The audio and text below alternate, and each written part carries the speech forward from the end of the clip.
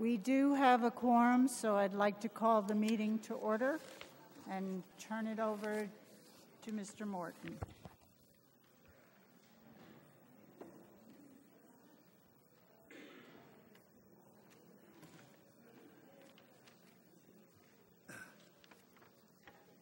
Welcome, everybody. I hope all the members of the RTM have been doing their sit-to-stand exercises all day long. We do not have a short item tonight. This is we've got a lot to do. Without objection, I'll accept the agenda and ask for a motion to approve the minutes of the April 22nd meeting of the RTM. Have a motion, please? Yeah, second, please? Okay. Got that, guys? Okay. Any comments on the April 22nd minutes? I see not. I don't see any. All those in favor of accepting the minutes as written for April 22nd? Very good. Very good. No? Abstentions? I see none. Thank you. Minutes are approved. Announcements. I have one. I wanted to make you all aware of the passing of Gretchen Terhune, who passed April 24th, 2019, in Portland. But she and Richard lived in Darien for 44 years before retiring to Maine. And from 1983 to 1994, she was the executive director of the United Way here in Darien. She made a very strong contribution to this community and served over 20 years here in the RTM. So I just remember her. She was in my church, and I just remember her as a thoughtful, caring person who, wherever she went, made an impact. So I'd ask us all to pause for a moment and remember Gretchen Terhune.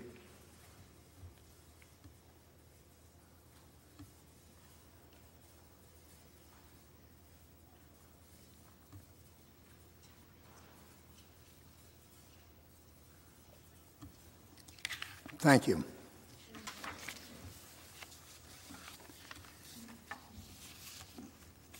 Tonight we have consideration and action on a whole bunch of budgetary items.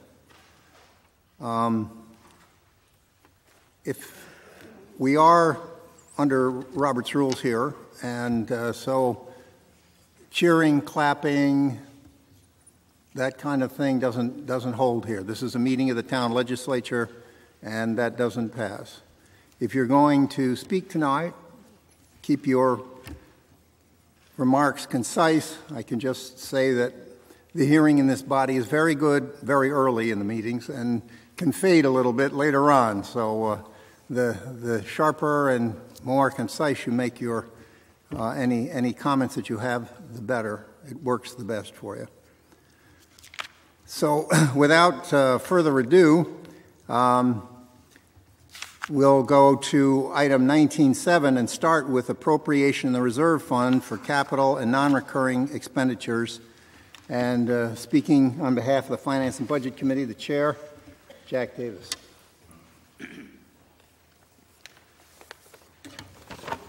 Thank you, Seth. I'm going to give you a heads up.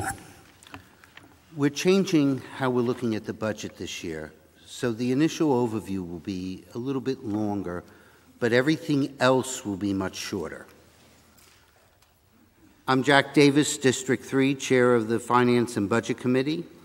I move RTM Resolution 19.7, authorizing and approving the July 1st, 2019 to June 30th, 2020 budget. Is there a second? If there's no objections, I propose to waive the reading of the resolution. The F&B Committee met many times over the past 6 months, in addition to the many Board of Selectmen, Board of Ed, and Board of Finance meetings that the committee attends. I'd like to thank the committee. I'd actually like them to stand up so everybody knows who's been on it for their hard work. Oh, come on, you guys can stand up for 2 minutes. And thank Bert Van Stupenakel and Taylor Carter, who are the vice chairs, and Mike Heitz, who is our clerk. And I'd like to thank the committee for their dedication, thoughtful questions, and productive discussions throughout the year. I also want to mention that significant work is done by our elected officials and town employees over the past months working to put together this budget.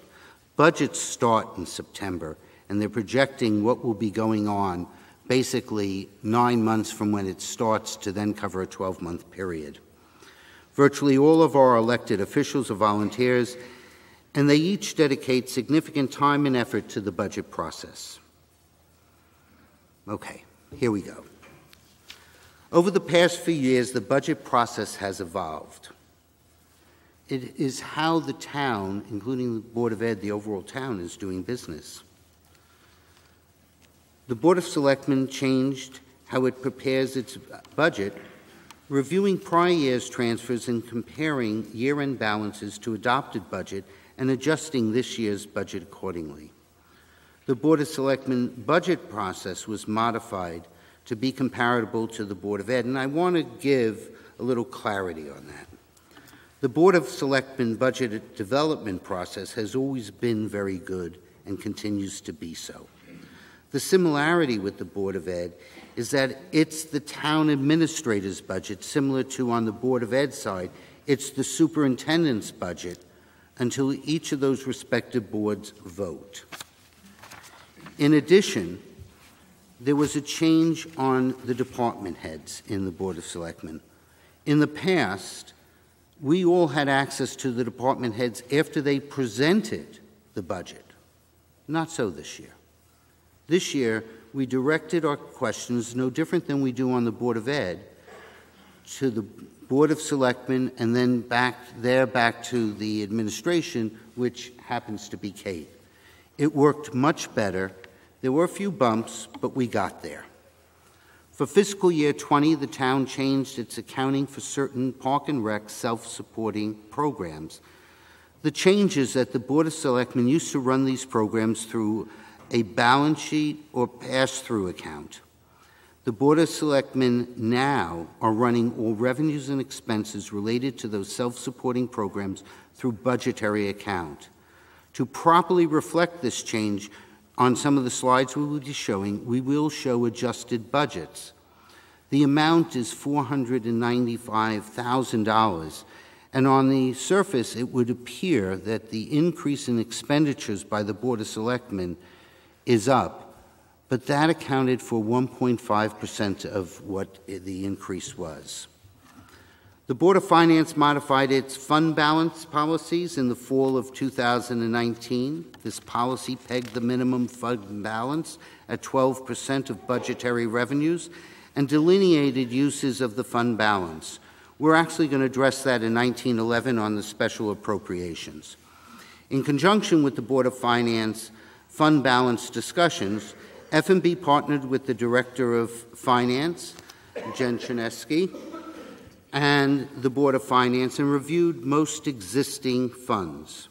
The RTM will address the outcome of these in our June meeting, but the result was to, 1, recommend closing several existing dormant accounts, moving assigned fund balances to unassigned fund balance, and 2, identifying 4 other funds to be used in the proposed 2020 budget, including the maintenance of historic cemeteries and for Park and Rec capital projects at Cherry Lawn and Weed Beach. The town treasurer has also agreed to review our town investment policy with the Board of Finance. The Board of Finance continued its prior methodology used to determine the adjusted grand list. And if these weren't enough, in case none of you realized, this year was a reval year, and it does have implications on the fiscal 20 budget.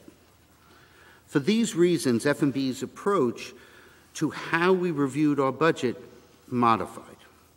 We continued the open dialogue with Jamie and the Board of Selectmen, who has always encouraged such dialogue, as well as similar with Tara, and I would be foolish not to thank Dr. Landon for his excellent interim work as our superintendent, and the Board of Ed.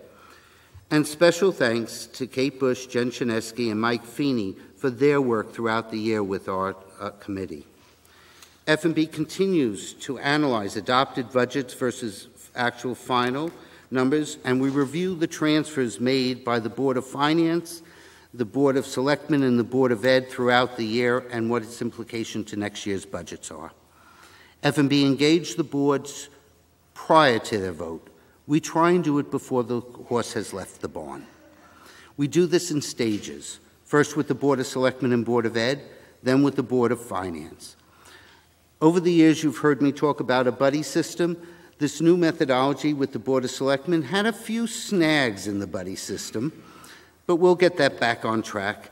And John Zagroski has always encouraged F&B input discussions, not only during budget, but throughout the year, and we're thankful for that.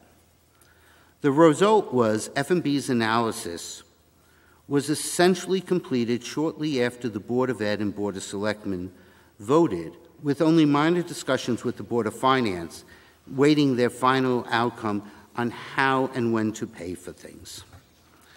Last year, our budget presentation tried something new, overhead projections on financial budgets. We'll continue that. We're hopeful that the print is larger based upon comments from 6 and 3. Not saying that we've accomplished that, but there's other changes. And no, I'll still be doing a lot of the presenting tonight. That's not one of the changes. But on the debt issuance side, we'll attempt to quantify the cost of all the bonding in future years. We haven't done that before. We're doing it now. And we've also modified the slides reconciling the total amount requested by the Board of Ed and Board of Selectmen to how the Board of Finance decided to pay for these requests. That brings us to the biggest change of the evening.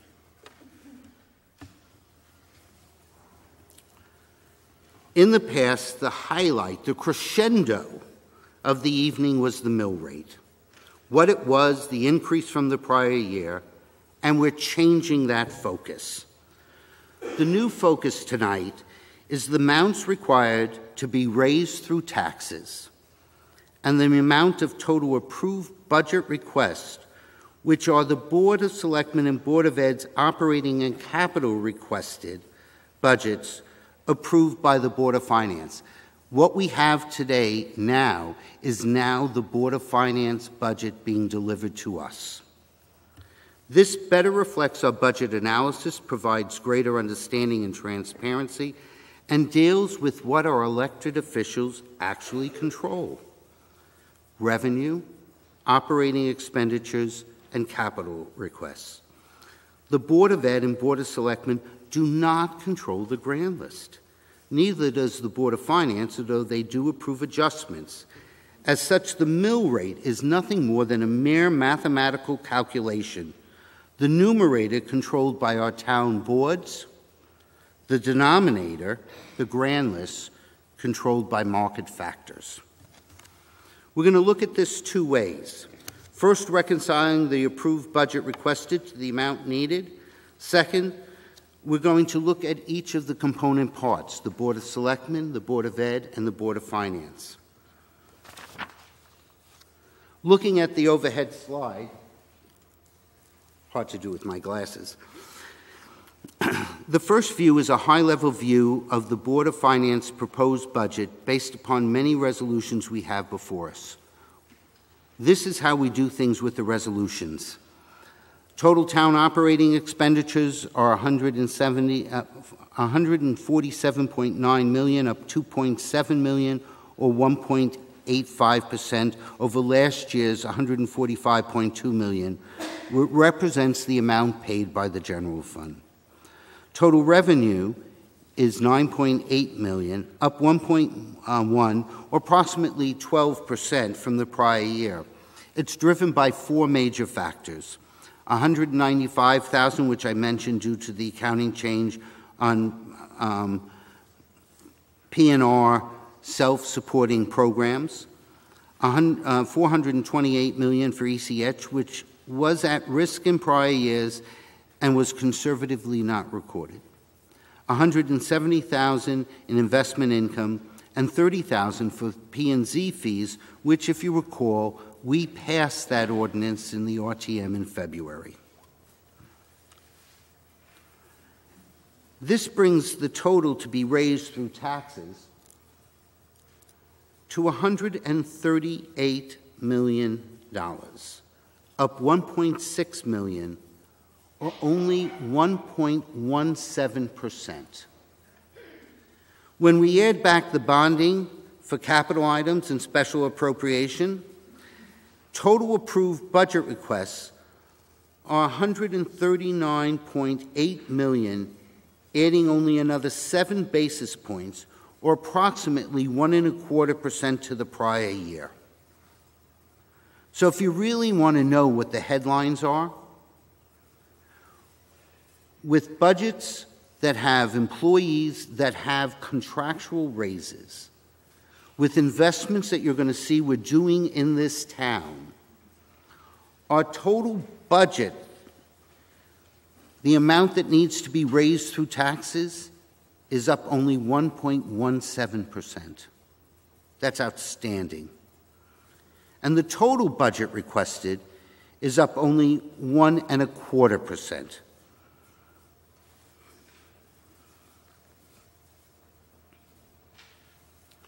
This next slide shows the 3 departments and what needs to be done. I actually don't need that so much.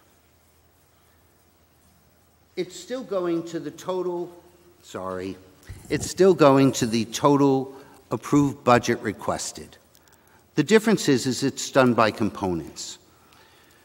Revenue is typically taken away in the mill rate calculation, so it doesn't give a fair presentation of what the Board of Selectmen budget is. When we do that, you can see that the net Board of Selectmen operating budget is up 2.3%. And that is with average salary increases greater than 2, adding 4 FTEs, 3 of which are the civilian dispatch, will allow the town to invest in an SRO for the middle school and a dedicated narcotics officer to work with our other communities to address the opioid crisis. The total Board of Selectmen capital request is up 22%, which results in an overall 4% increase. But I want to put this in better perspective. Number one, capital fluctuates between the town side and the school side every year. This year it happens to be the town side. Number two, most of that investment relates to 2 properties that the town has purchased, and we knew were going to have improvements made to them. The improvements are happening now. And to say, oh, they're up because of that, is almost a little ludicrous. Had the investments, if I reduce the investments in Highland Farms and Short Lane, the Board of Selectmen capital request would actually be down by 2.6%, and the total Board of Selectmen approved budget request would be at 1.8%. That's much lower than the guidance, which was 3%, and lower than current inflation. The Board of Ed operating budget is up 2.3%, and that's after adding 4.6 FTEs, 4 of which are attributable, and this will be discussed later, is elementary school psychologists. Total Board of Ed capital requests are down significantly, which means the total request by the Board of Ed this year is, compared to last year, is less than 1%. Debt service represents priorly approved bonding, which we approved in this chamber. The Board of Finance structuring the debt has always looked to keep debt payments level whilst taking advantage of low interest rates and our town's AAA rating, which we continue to have.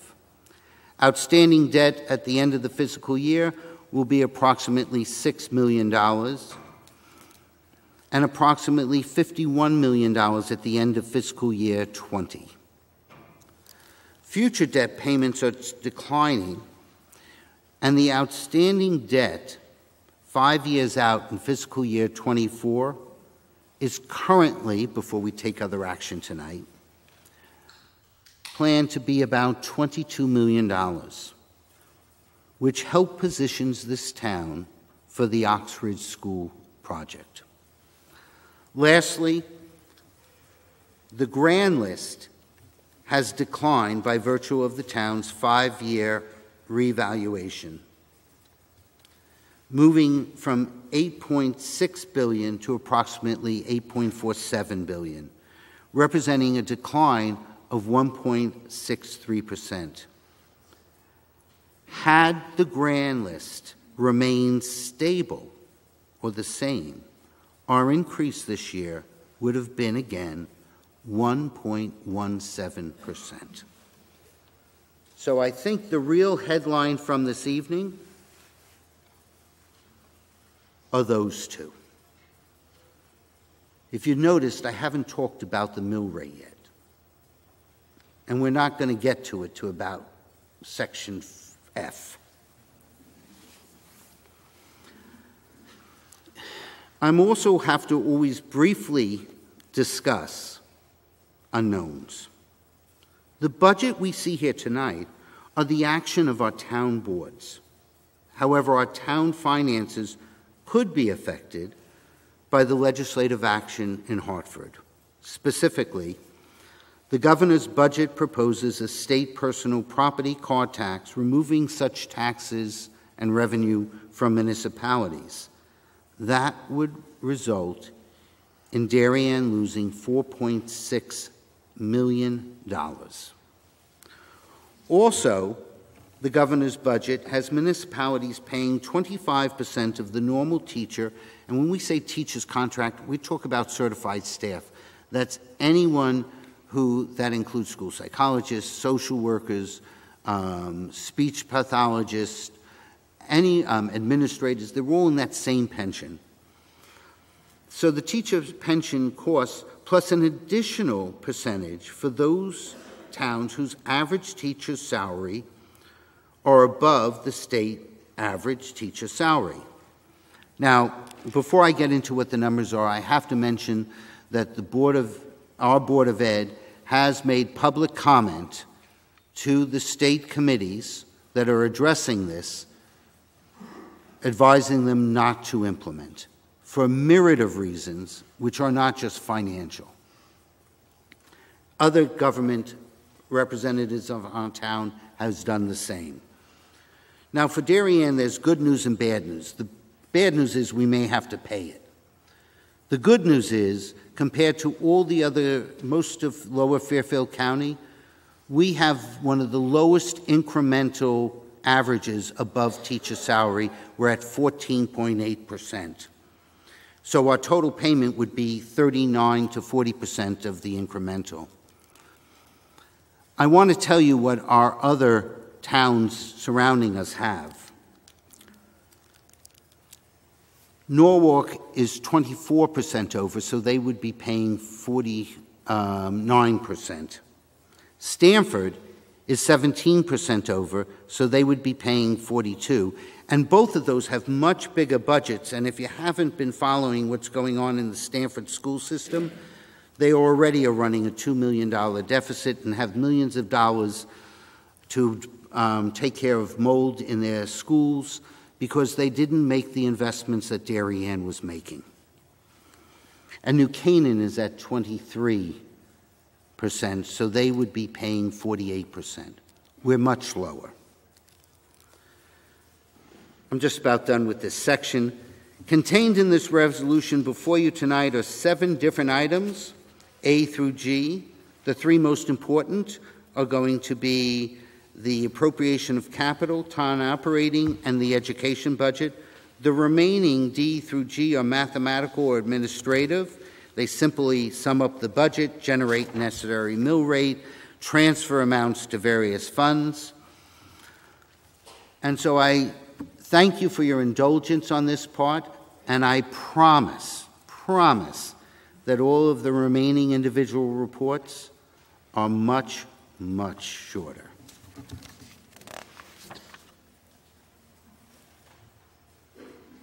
I lost Seth. Are you done? No, I'm going to the next one. If Seth isn't here, I'll introduce myself. F&B. Wait a minute. Are you going to just do this item separately? Yes, now I have to introduce that one separately. Okay. Okay. Speaking for F&B, Jack Davis. Hi, I'm Jack Davis, Chairman of the RTM Finance and Budget Committee. I've moved Section A of RTM Resolution 19-7, appropriation in the reserve fund for capital and non-recurring expenditures. Do I have a second? Thank you. If there's no objections, I propose to waive the reading of the resolution. All of our capital projects approved in this budget reside in this fund. We have to approve the capital first, because when we get to the Board of Selectmen operating, that really is nothing more than a transfer, so we can't transfer something we haven't approved first. That's why fixed assets and capital go first. The capital projects are transferred into a fund that is controlled by the Board of Finance. I'm answering this because I can't tell you how many times I get the question, if the Board of Selectmen are over or under on a capital project, do they get to use that money for something else? The answer is no. It goes into a contingency account where the Board of Finance controls and manages for those that are slightly over or slightly under, and they can use it for other items during the course of the year. Similar to the voting booths that we all had, the new ones that were really nice, were paid out of this contingency account. There are 4 ways that the town pays for capital projects. Which payment option used is the purview of the Board of Finance. The options are bond for projects, pay for capital projects from the general fund, pay for capital projects from the contingency account. I mentioned that the voting booths, the general fund we did earlier this year when we approved the electrical panels for the schools, or taxing for capital projects within the current budget. For fiscal year 20, total approved capital requests are $4.8 million, down $700,000 from fiscal 19. The Board of Finance determined to pay for the capital as follows. And actually, what I'm going to, yep, that's where I want to go. But I'm going to read it the other way up. We have a special appropriation for $500,000. That's using fund balance. We're bonding $1.2 million. That brings us to the capital that will be paid through taxes. And that's what we're going to be working on.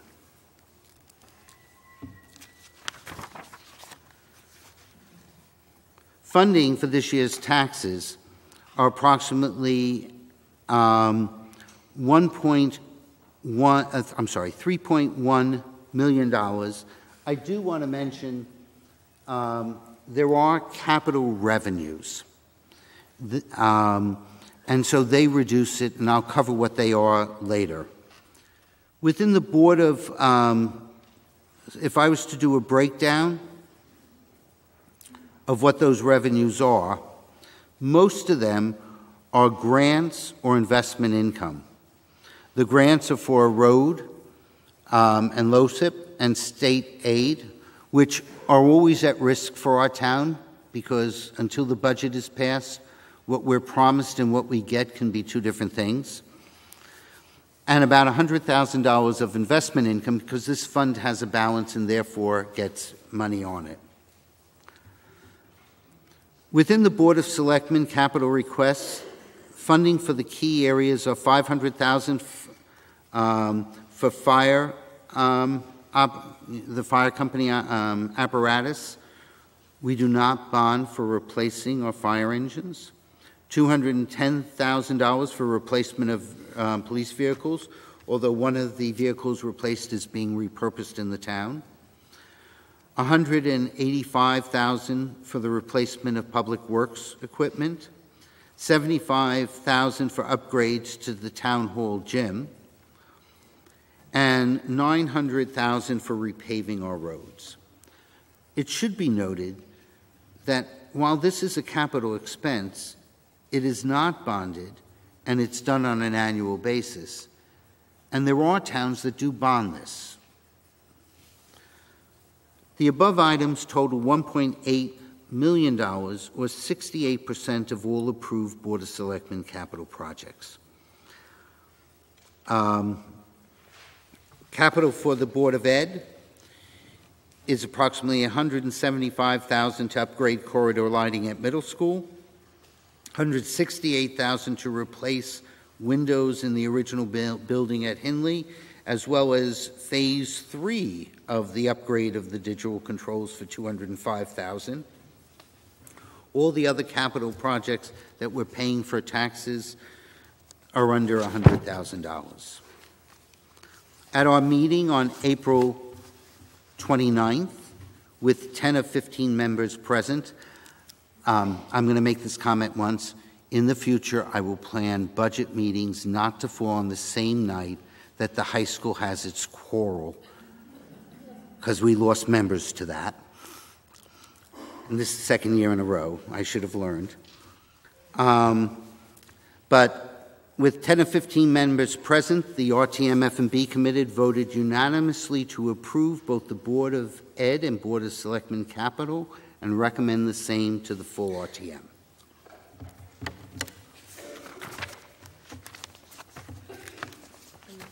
Yep. Okay. Is there anyone else who would like to speak? Any town officials? Any other committees that would like to report on it? Clara?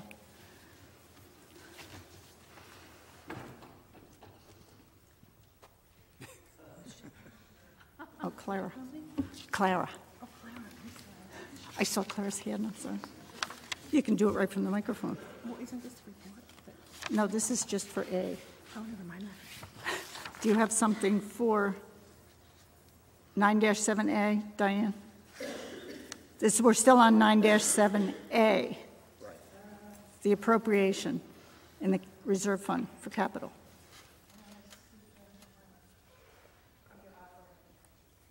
Okay, so we're still on A. So are there any more questions or comments or any other thing that needs to be said on that? Okay. Are we ready to vote on section A then? It's 9-7A. So all those in favor, please rise.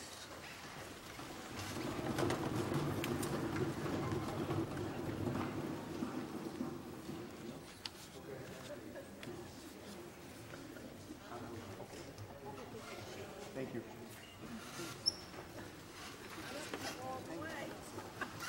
Any opposed?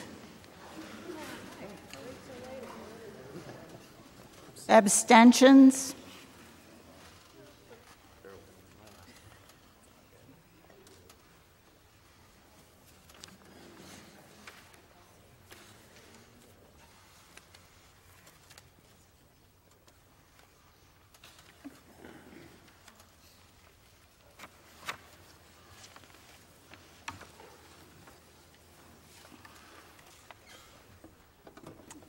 Okay, and thank you.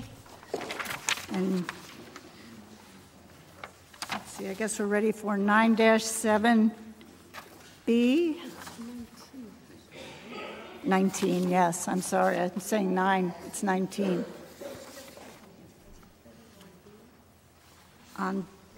No, you're a C. C. So now we're ready for... This was A, right?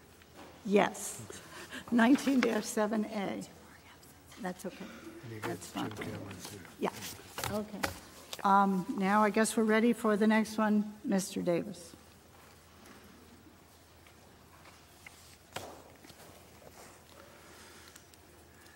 I'm Jack Davis, District 3, Chairman of the RTM F&B Committee. I move Section B of RTM Resolution 19-7, authorizing and approving appropriations in the general fund for the Selectmen operating budget. Do I have a second? Second. Thank you. If there's no objections, I propose to waive the reading of the resolution. Make sure I'm on the right slide.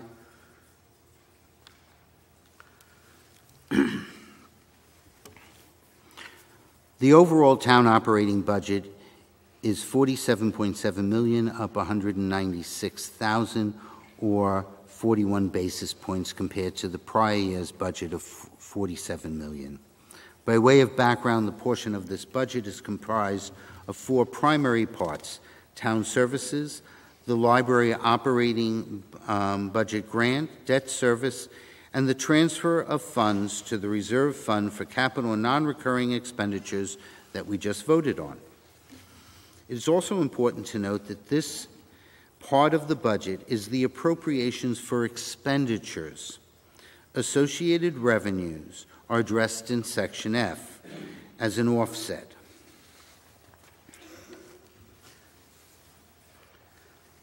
This is how we see it on our resolution. I'm going to give it to how we look at it.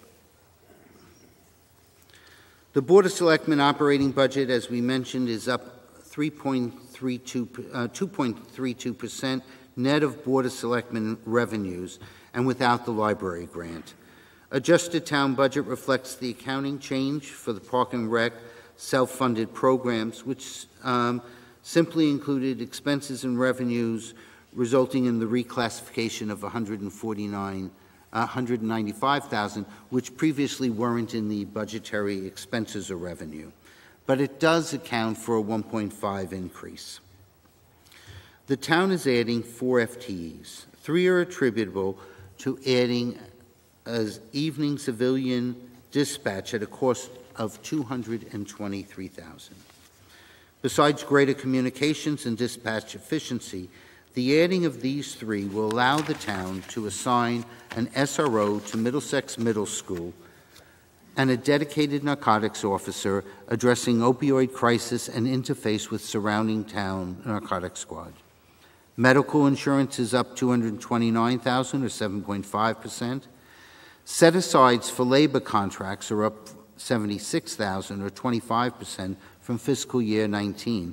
And if you remember, this was discussed at the recently approved union contract, where we stated that because we have set-asides for union negotiations, the police contract that had an incremental cost was covered for fiscal year 19, as well as the budget was covered for fiscal year 20. This is where that is done. I also want to remind you that the average salary was greater than 2% for most of our employees. Library operating grant is up 2.34% and is $3.8 million. Debt service. Terms, conditions, and length of any debt issuance is the purview of the Board of Finance. Only the town can issue debt. Neither the Board of Ed or the Sewer Authority can issue it. As such, all debt has components of town debt, Board of Ed debt, and sewer debt, but they all end up in the town operating budget.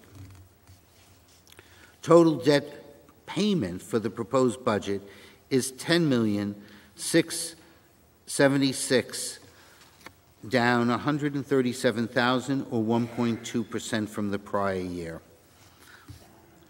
The breakup of the debt is over there on the board. I'm not going to read it, so we can move this along. We have an anomaly this year, and so I'm going to report this. Usually, and probably by the end of this fiscal year, the Board of Ed debt is always greater than the town. Not so at the end of this year right now.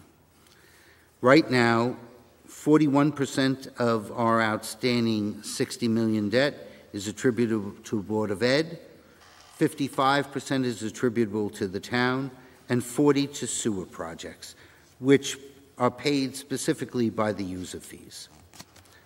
I have a projection of what the debt payments are. I'm not going to read that. If anybody's interested, I mean, you can raise your hand and I will read it, but we can move on and you can read it in the report attached to the minutes.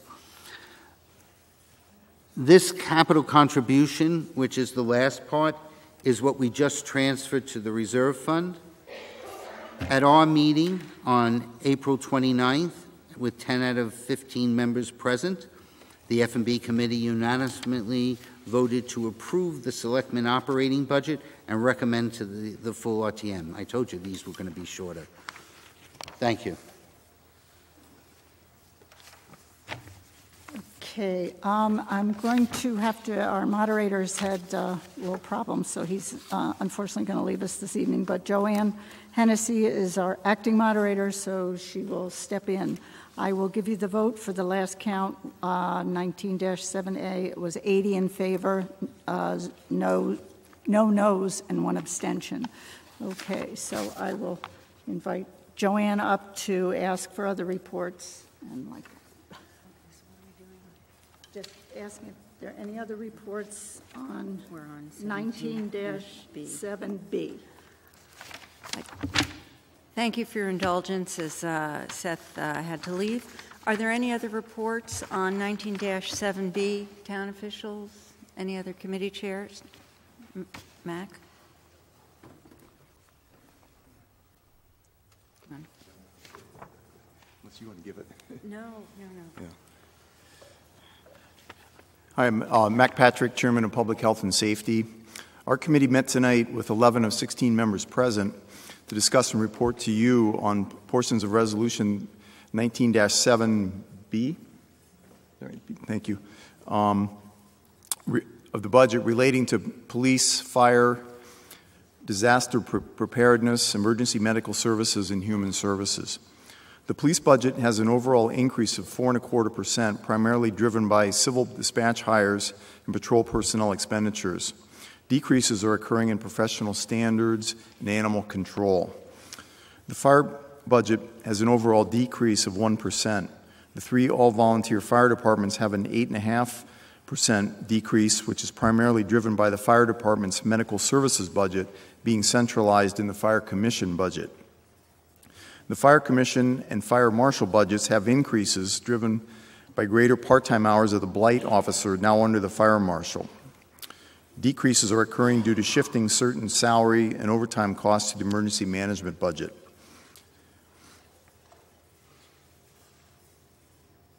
Ongoing savings are expected due to the switch overall to natural gas. The emergency medical services, or our post-53 budget, is down 4.5%, or $6,000, due to the anticipated decrease in the equipment maintenance contract. It is noteworthy that the staffing of Post-53 is all volunteer, and much of the operation is self-funded through donations. The full town funded budget is about $129,000. Incredible. The Human Services Department, which includes the Senior Center, Senior Transportation, Youth Services, and the Public Health Department, has an overall flat budget. Of note, the Public Health Department's budget is up 3.75%, primarily due to increased staffing. Their budget of $332,000 receives revenue of $118,000 from licenses and permits. Youth Services budget is up about 2% due to the increased enrollments to various programs. The Human Services budget is flat due to outside assistance needs being down and donations up, and the Senior Center as well. The Public Health and Safety Committee voted unanimously to recommend support of these aspects of the town budget 11-0. Thank you.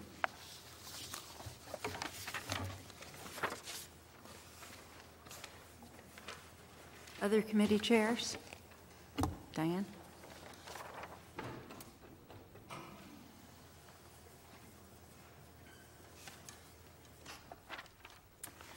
Good evening. I'm Diane Conalog, and I'm the Vice Chair of the Parks and Recreation Committee. I am presenting Adele Conniff's report tonight because she is out of town and not able to be with us.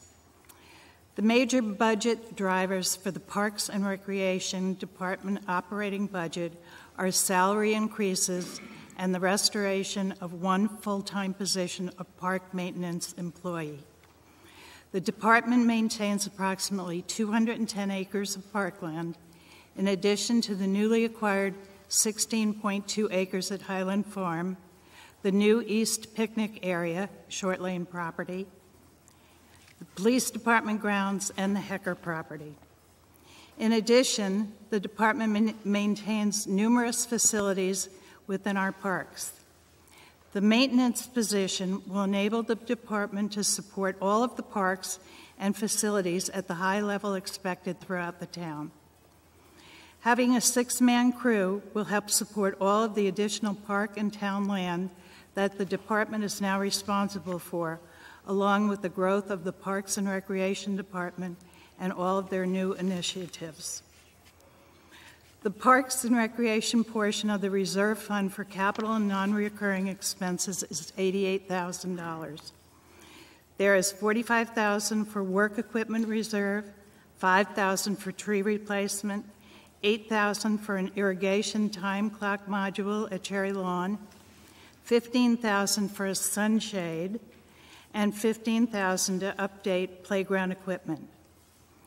Department requests for replacement of the basketball court at Cherry Lawn and replacement of the backstop at Holohan Field were deferred.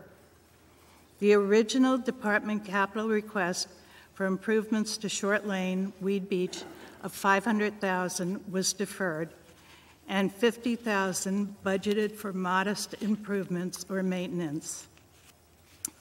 In 2014, the town spent $1,925,000 on the purchase and bonding of Short Lane. It was designated as parkland and part of Weed Beach. The $50,000 will be funded as part of a special appropriation, that's 1911, instead of as capital. The Parks and Recreation Department continues to look for creative ways to increase their revenues. They have worked with an Eagle Scout to build kayak racks and rented them, created a picnic area by clearing land at Short Lane, Weed Beach, which can be rented, created new annual town events, Weed Beach Fest, Something Sweet, an old-fashioned Christmas at Tilly Pond, and taken over the fireworks. They also launched a commemorative bench program.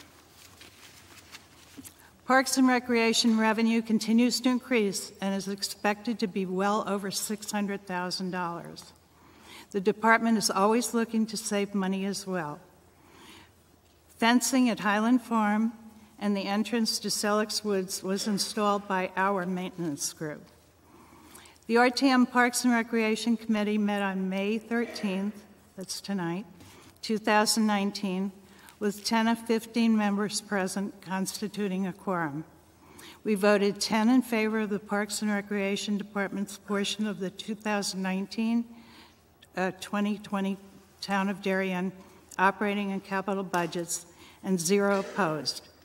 We voted 10 in favor of the $50,000 appropriation for improvements maintenance at Short Lane, Weed Beach, funded by a special appropriation, 1911, and 0 opposed. It has been a pleasure to work with Pam Geary and her staff throughout the budget process. The department has had a very busy year, so we particularly appreciate the time taken to help us understand this budget. Thank you also to Lori Bora and the Parks and Recreation Commission for keeping our committee well informed. The RTM Parks and Recreation Committee supports the Parks and Recreation portion of the Board of Finance proposed 2019-2020 Town of Darien budget and hopes that you will support it too. Thank you.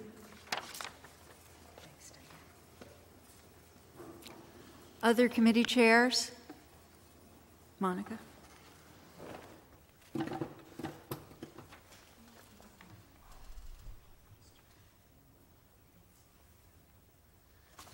Good evening. My name is Monica McNally. I am District 2 Chair of Public Works Committee for the RTM. At a special meeting of the Public Works Committee held on April 24th, We had 10 of 12 members present, and the Public Works Committee considered and voted unanimously to recommend approval to the full RTM of the Public Works capital expenditures and the Public Works operating portions of the 2019-2020 Board of Selectmen's budget. The committee reviewed and discussed this budget in detail with Public Works Director Ed Gentile. The budget reflects no change in the number of full-time or part-time employees. There is an overall budgeted increase in spending of $45,410, or 1.05%, on a total appropriations budget of $4,340,963. The budget is presented while the Public Works Department continues to make meaningful and measurable improvements in the service provided to the town. A large driver of the $10,820 in overtime budgeted is due to a much heavier weekend and evening use of the Town Hall and the Mather Center. The 8.1 or $12,567 reduction in motor fuel and lubricants is due to securing a more favorable unit price on the contract. The telecommunications budget increased 16% to $9,360. This was due to the installation of 45 GPS devices in 45 vehicles. The increase of $4,000 to the tire budget will be used to replace tires on the Public Works loader, which occurs every other year. Cost savings continue to accrue in the waste management area. We now recycle more tonnage than we have to pay to have hauled away. This has led to a $22,414 or 2.1% savings on our solid waste disposing costs. The food scrap program, is ahead of schedule and is collecting almost 1 ton of material a week to be composted. Our goal is 1.5 tons. There have been questions raised regarding the recycling program and fees. Darien has a contract with City Carting to continue to pay us $7.50 a ton for our recyclable material until mid-2024. The capital request for $200,000 for sidewalk construction is for the extension of sidewalks in 3 areas. On Mansfield Avenue from Mansfield Place, this will be connected to Overbrook. The gap on Locust Hill, approximately 350 feet short of Old Kings Highway South, will be filled. And on Edgerton, a sidewalk will be built between West Avenue and West Elm, and repairs will be made on the Edgerton side. Surveys at all 3 of these areas are finished, and layouts are being done now. It is anticipated that these 3 projects will be completed in 2020. The design fee request of $175,000 is for intersection improvement at Norotan Avenue and Ledge Road, where a right-hand lane will be created to improve traffic flow. The application for grant money through the state of Connecticut and the West Cog requires this money to be available when the application is submitted. If the application is denied, this money will not be spent. The Public Works Committee sincerely appreciates the consistent high-quality work and the level of service the Public Works Department provides to Darien. We ask you to vote yes and ratify 19.7B and 19.11. Thank you.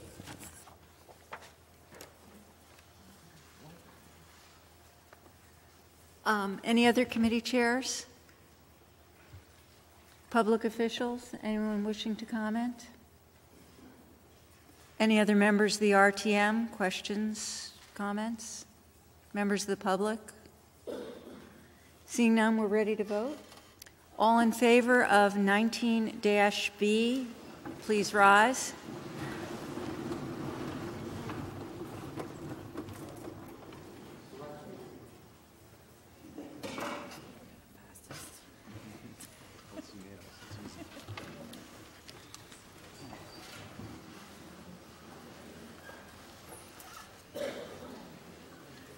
Opposed? Abstentions? Thank you.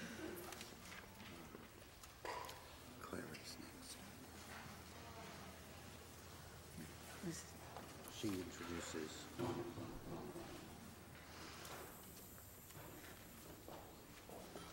going to do 19 Clara Sartori. Okay, now Clara Sartori is going to do 19-C, 19-7C.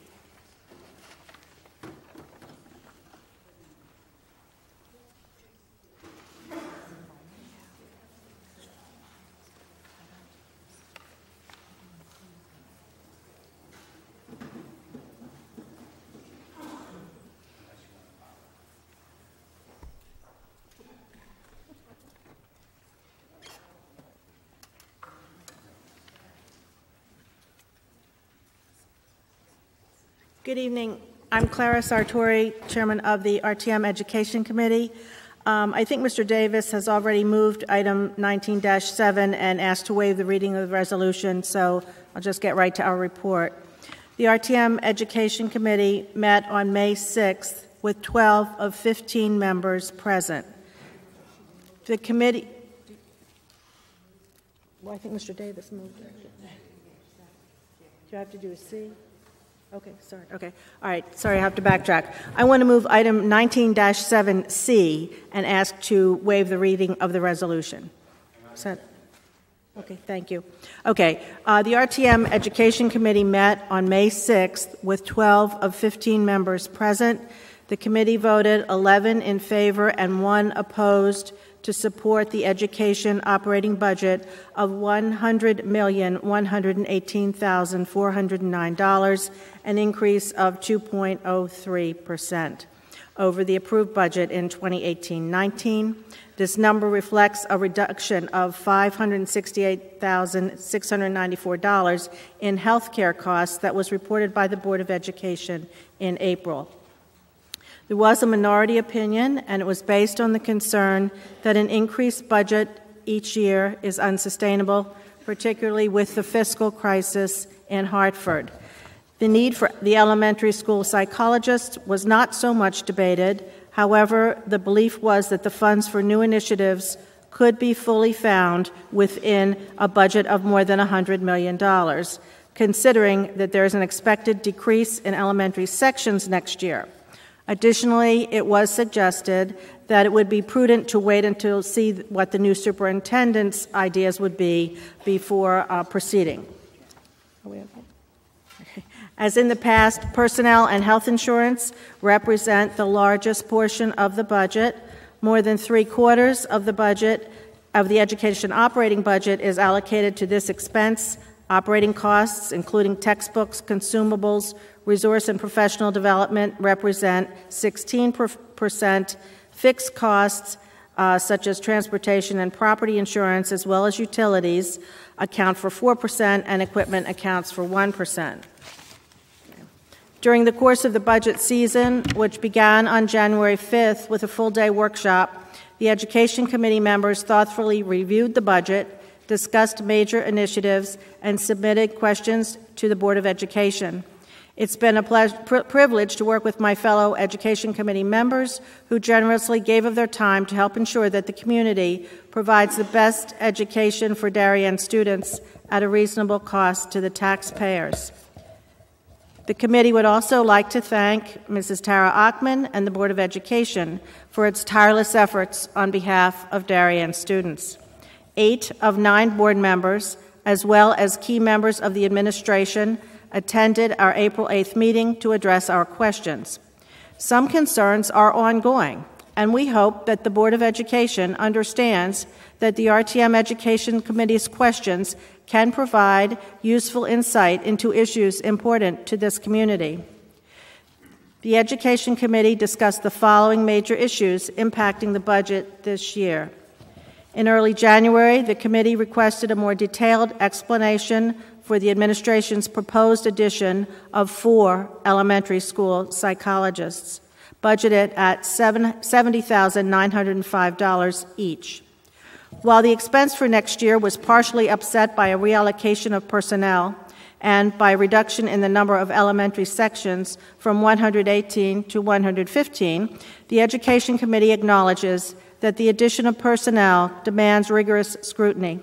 On January 15th, the Board of Ed scheduled a presentation by school principals which addressed many of the committee's concerns, including a schedule of how the psychologist's time would be spent during the day.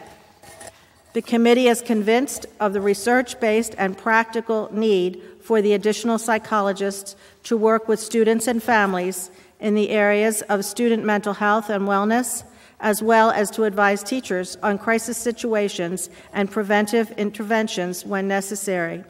It is clear that the Board of Education owns this initiative and that it will transcend the transition to a new superintendent this summer. Statements from parents at the Board of Ed meetings and public hearing were additionally powerful. The committee is confident that this addition is a worthwhile investment in students at a critical time. This budget contains funds to allow department heads at Darien High School to be full-time administrators rather than be required to teach a class. The administration believes this change will allow department heads to focus on consistent management of each department's academic curriculum and provide students with improved opportunity to maintain ongoing contact with teachers outside the classroom. Concern was expressed about the substitute accounts, particularly at Darien High School, where teachers are asked to fill in to substitute. There was concern that the teachers are being asked to give up important planning time to sub. The committee hopes that a school climate survey will be useful in benchmarking and improving morale. The Education Committee is very impressed with Fitch Academy and is pleased that there is a new permanent facility. The district alternate learning program is well worth the investment. The Education Committee is concerned with the issue of equity in parent contributions to high school athletic teams and encourages the Board of Education to plan another deep dive into the athletic program. The committee is also concerned about special education outplacement costs of $6,722,425 and encourages the Board of Ed to continue to be more proactive in building the special ed programs here in Darien to meet the children within the district. The Education Committee applauds the Board of Ed for its effort to keep students safe and expects that the Board of Ed and town officials will continue to follow the best practices in this critically important area. Finally, the committee congratulates the Board of Ed on the new superintendent and looks forward to meeting him in the fall. The Education Committee recommends that the members of the RTM approve the Board of Education budget of $100,118,409. Thank you.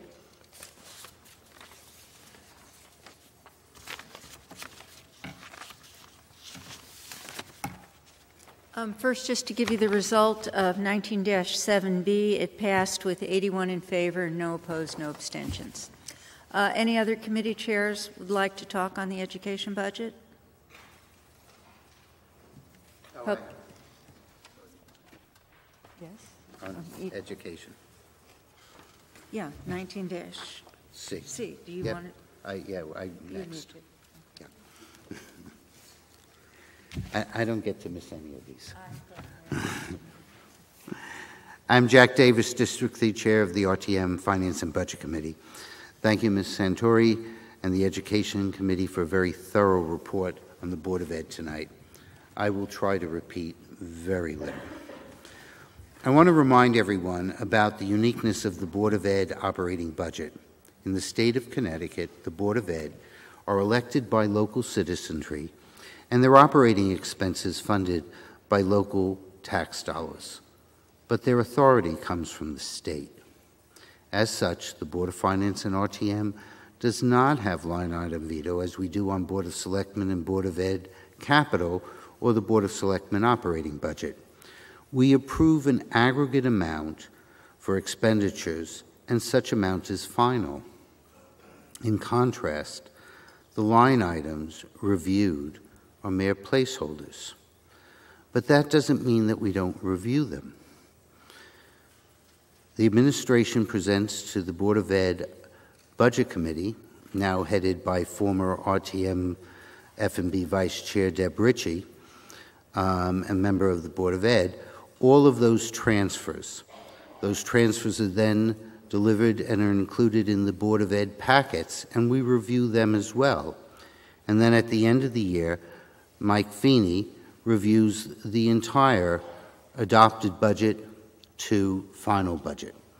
So while they are placeholders, we do follow them not only throughout the course of the year, but also during budget review.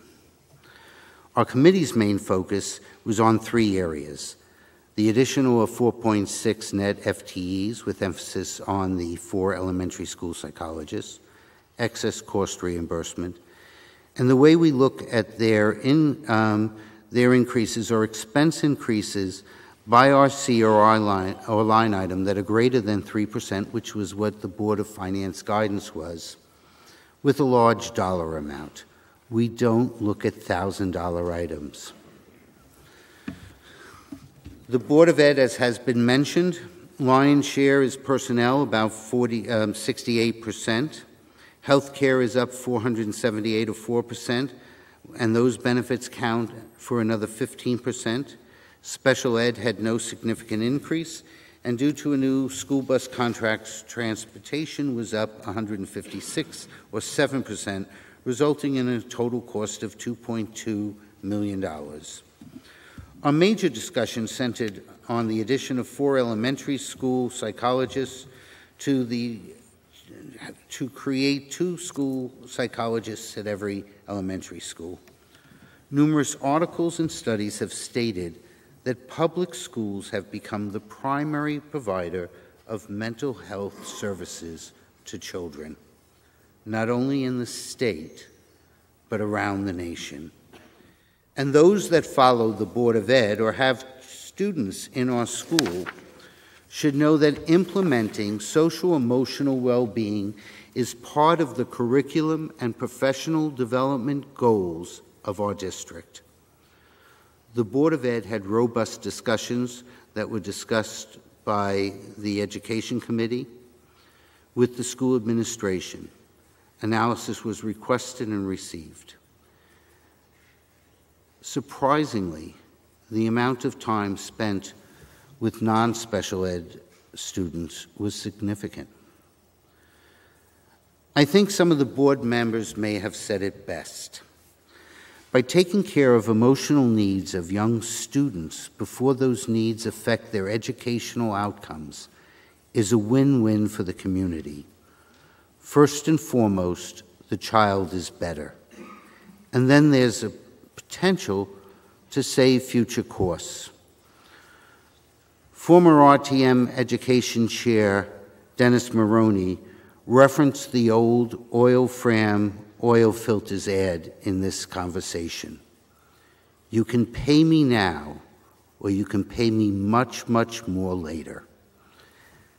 At our meeting on April 29th, with 10 of 15 members present, the F&B Committee voted unanimously to approve the education operating budget and recommend the same to the full RTM. Thank you.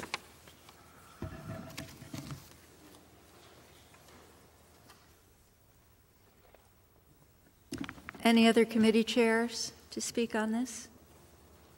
Public officials? Any other members of the RTM? Comments?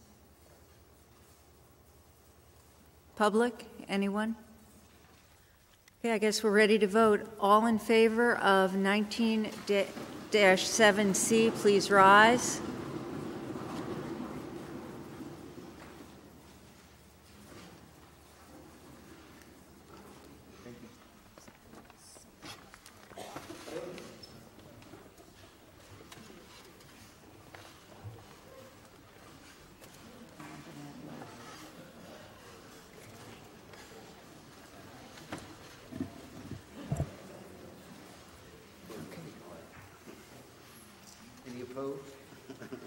Opposed?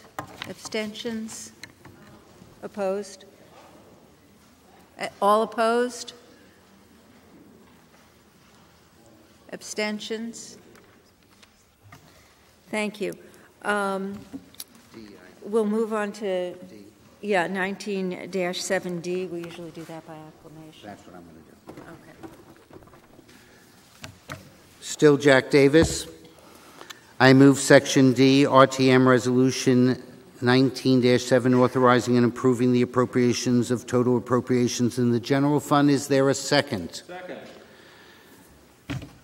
I waive the reading of the resolution if there's no objection. We typically do this by acclamation since it's adding some numbers together, B and C, and it's been checked and double-checked by both committee members and town officials. All in favor, say aye. Aye. Thank you. Any against? Thank you. So we know how to add. Item E, appropriation for the transfer of funds. Let me catch up.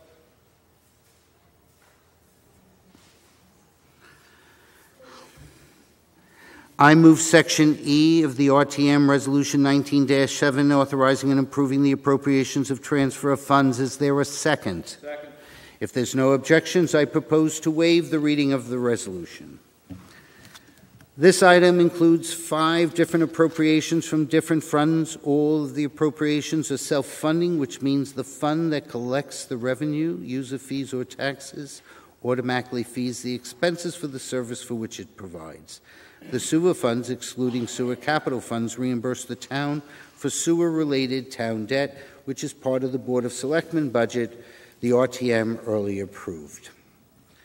I'm not going to read the funds. They're up there. They're on your sheet. I'm assuming everybody can see them. At our regular meeting on April 29, 2019, the F&B Committee voted unanimously to approve all the appropriations and recommend the same to the full RTM.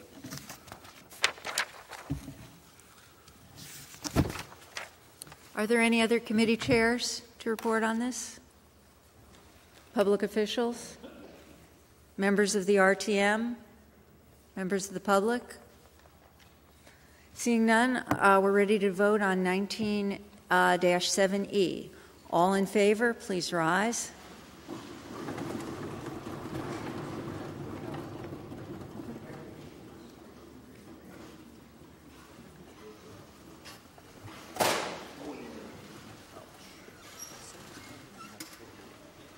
All opposed?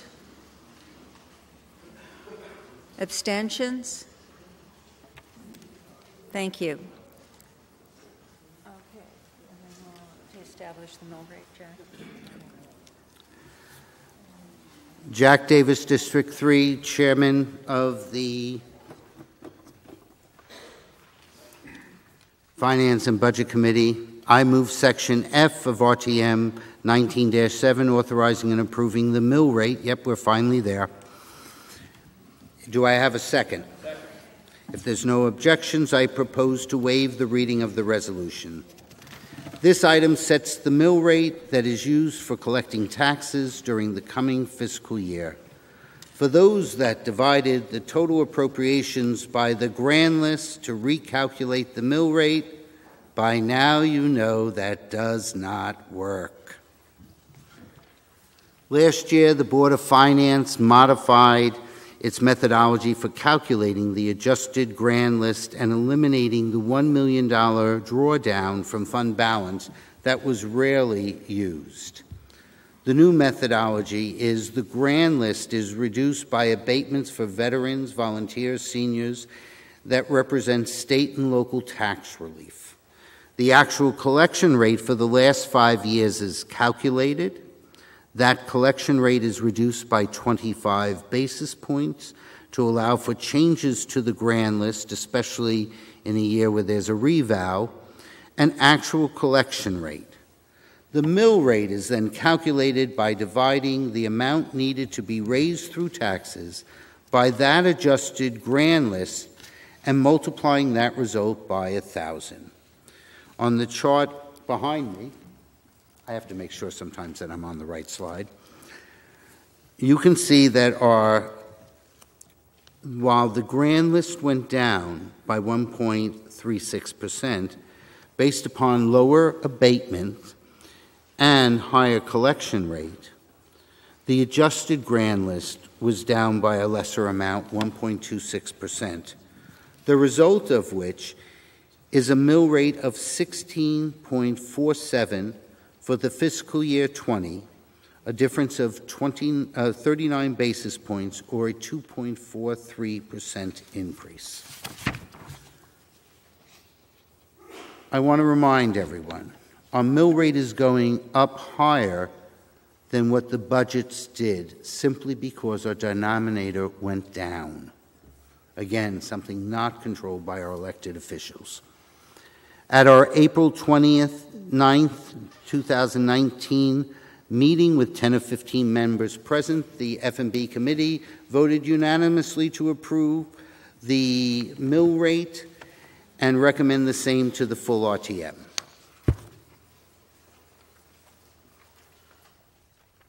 Okay, first, the results for 19-7C, 80 in favor and 1 opposed, and for 19-7E, 81 in favor, no opposed, no abstentions on either one.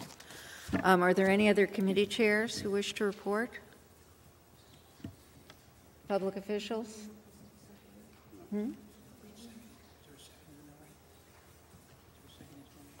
Yes, I did. What? Yes, I asked for it. I have it written down so I don't forget. Members of the RTM? Members of the public? Okay, we're ready to vote on the authorization. All in favor, please rise.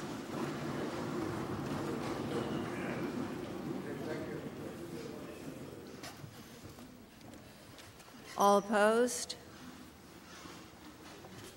Sorry, wait for them to sit down. All opposed? Abstentions? Thank you. Pardon me. We do G, I do G. Yeah. Item 19-7G, authorized borrowing of up to $5 million. Mr. Davis?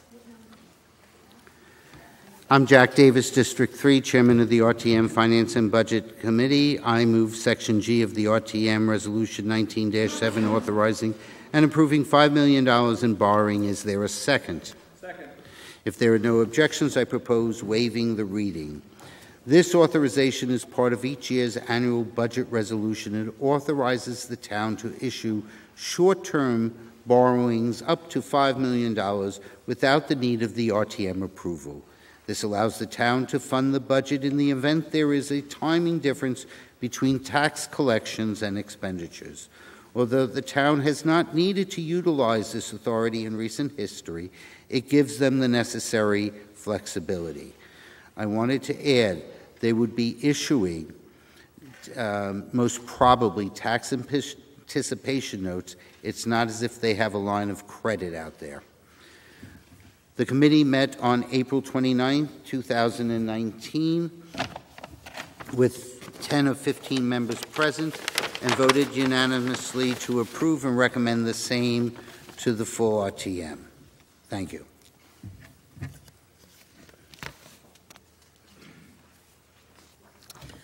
The result of 19-7F, the mill rate was 81 in favor, no opposed, no abstentions. For 19-7G, any other committee chairs to report? Public officials? Members of the RTM? Members of the public? Okay, let's vote on 19-7G, authorization, authorized borrowing of up to $5 million. All in favor, please rise.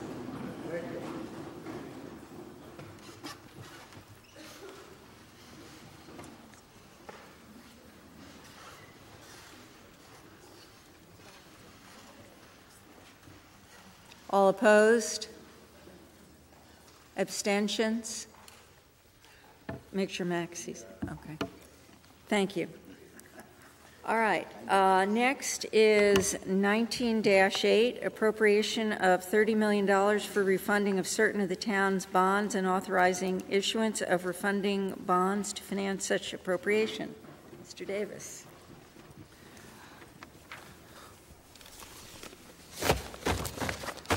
I am still Jack Davis,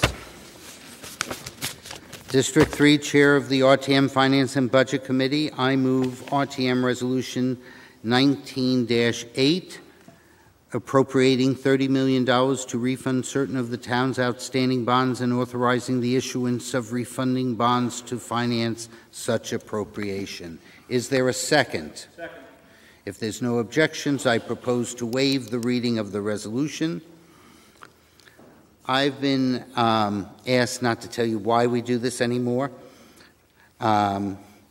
which is more of an inside joke. The fact of the matter is this gives the flexibility to the Board of Finance to go and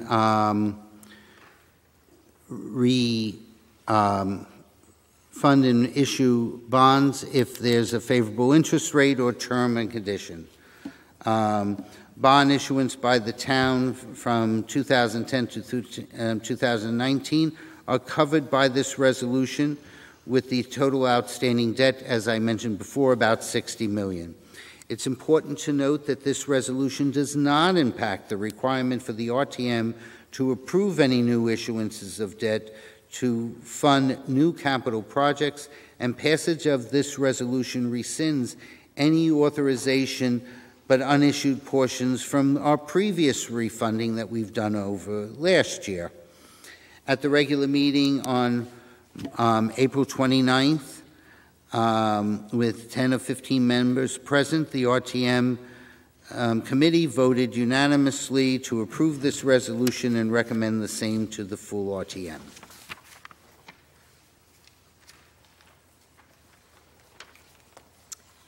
The result on 19-7G, we had 79 in favor and 2 abstentions. On the appropriation, any other committee chairs wishing to speak? Public officials? Members of the RTM? Members of the public?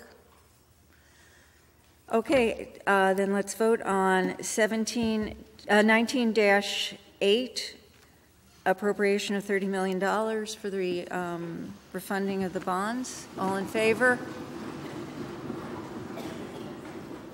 Thank you.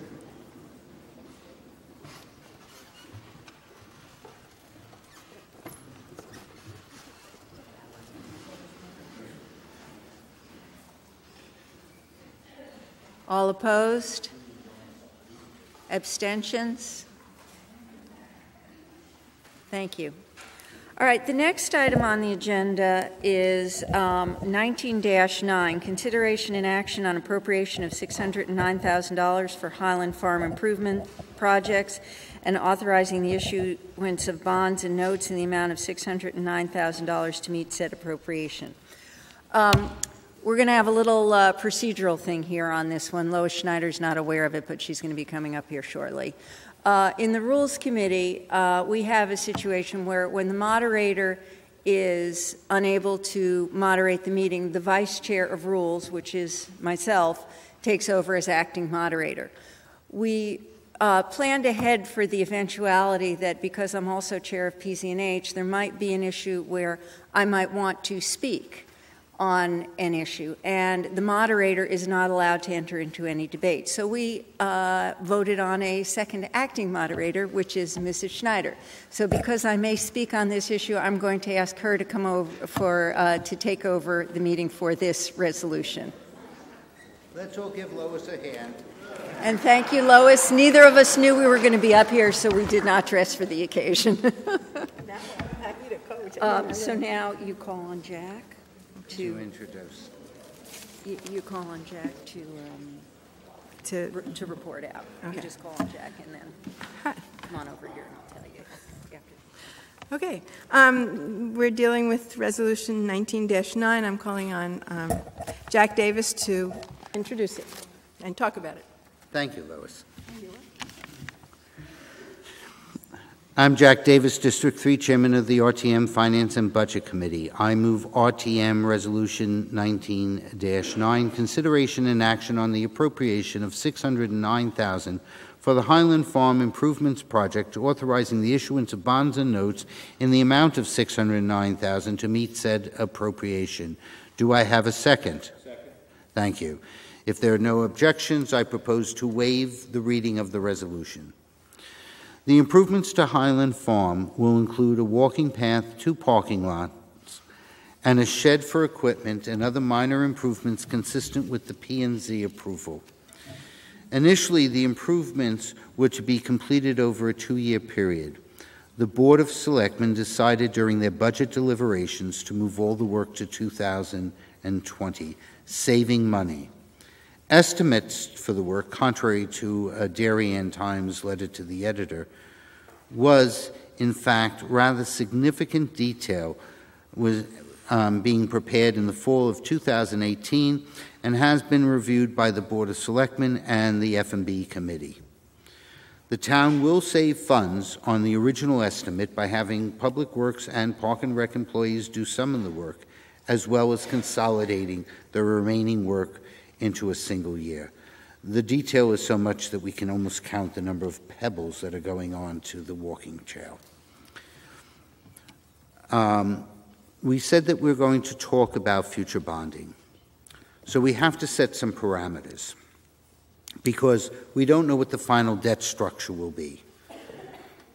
But assuming that this amount is issued in February 2020, being a 20-year bond, level principal, interest at 3.17%, which is 50 basis points higher than our March 2019 issue, and the first coupon payment of interest 6 months down the road with the first principal payment 12 months down the road. Based upon those factors, the estimated cost for the bonding would be approximately $43,000 per year, or approximately 1/2 of a basis point using the current adjusted grand list over the life of this bond. The F&B Committee met on April 29th with 10 of 15 members present and voted unanimously to approve this resolution and recommend the same to the full RTM.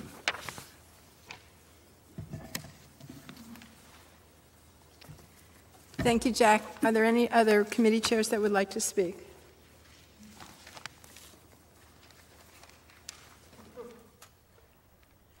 Joanne Hennessy, Chair of PCNH, District 5. I know there's been a lot of emails and things flying around about this, so I wanted to give everyone a little bit of background for those of you who weren't on the RTM a couple of years ago when we approved this. The chance to buy the field at Ox Ridge came to us because the town had a right of first refusal on this.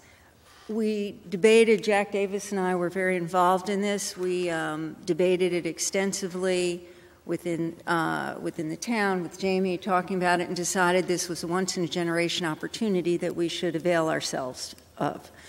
It was $6.2 million of taxpayer money. To spend this money, we wanted to be sure that the taxpayers were going to get value. We are not the land trust. We aren't going to buy it just to have it be purely passive open space. In the Town Plan of Conservation and Development, there are 2 categories of open space. One is active and one is passive. We agreed to buy this as active open space. It is still active. It is still open space, which is one of the things that was asked for on the Town Parks and Rec survey, and this is consistent with it. When we brought this up to the RTM back in 2017, and it is all on tape, we were very explicit about the potential uses for this field. We outlined for the RTM that it was approved for even up to 4 athletic fields. We're not looking to do that, but we could. It was approved for walking paths, for picnicking. We made sure there was the opportunity for irrigation because some people expressed interest in a community garden. We wanted to keep the approval as broad-based as possible for usage for the town. Parking was explicitly talked about. You have to have parking so that people can get there and use it.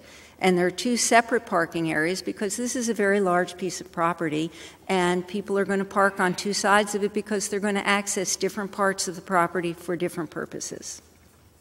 When this came up, every member at the RTM saw what was called Exhibit C, which outlined all these specific active uses. It was talked about it was debated, and it was unanimously approved. At that point in time, we had the support of all the neighbors. If the town had not bought this property and exercised our right of first refusal, down the road it could have been bought by developers and become single-family or multifamily housing. By us purchasing it, it remains open space. It is going to be actively used open space. The Board of Selectmen has come up with plans for using it, which we have supported, and we encourage everyone who was here then to continue to support the use of the active use of this field. I know I will be supporting it, and I do hope the rest of the RTM will do the same. Thank you.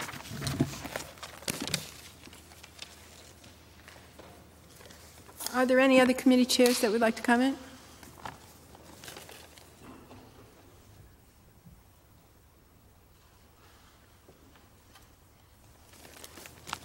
I'm Diane Conalog, and I'm Vice Chairman of the Park and Rec Committee. We are secondary on this item tonight. I'd like to say the Parks and Recreation Committee met this evening to discuss item 19.9. The committee had many questions regarding 19.9. Among them, first and foremost, why this committee is secondary in reporting on this item when the property is not under Park and Recreation. 2, what is meant by the term state and federal grants in the resolution. 3, the size of the shed, is it smaller than 1,000 square feet? Also, its placement is a concern. 4, concerns about $739,972. The opinion of probable construction costs from Redness and Mead. 5, concerns about placement of the porta potties and screening. 6, placement versus gravel. I'm sorry, that wasn't placement. Pavement versus gravel. 12 members of 15 were present for this item this evening, constituting a quorum. The committee voted unanimously to table the item regarding Highland Farm property. I've spoken to town council here tonight, and I understand that we should be not tabling, but postponing to a certain date. So I'd like to ask to postpone the voting on this item to the regular RTM September meeting. Madam Moderator, would you call me back when it's the appropriate time to present this? Madam Moderator.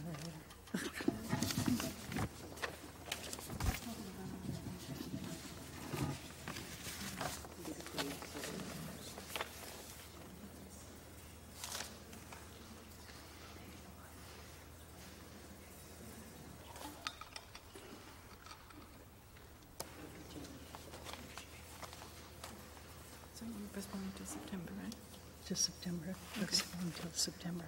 Okay. So the item on the floor is the proposal to postpone the voting, or the voting on this issue till September, and that's what we'll be discussing first. So I'm going to open up the floor to people who would like to comment on postponing this issue. I'd like to make a motion to.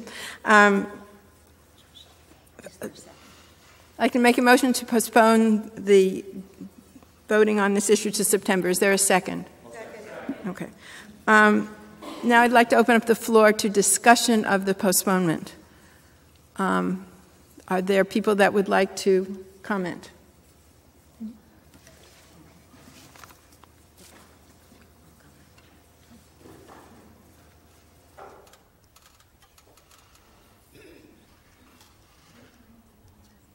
Well, that's what I'd like to do. Yeah. Thank you. Jamie Stevenson, First Selectman. I'd like to make myself available to answer questions from the Parks and Rec Committee. I'm sorry that there are questions tonight that we probably could have answered for you in advance. But if you would like to go through those questions one by one. I'll do my best to answer them for you.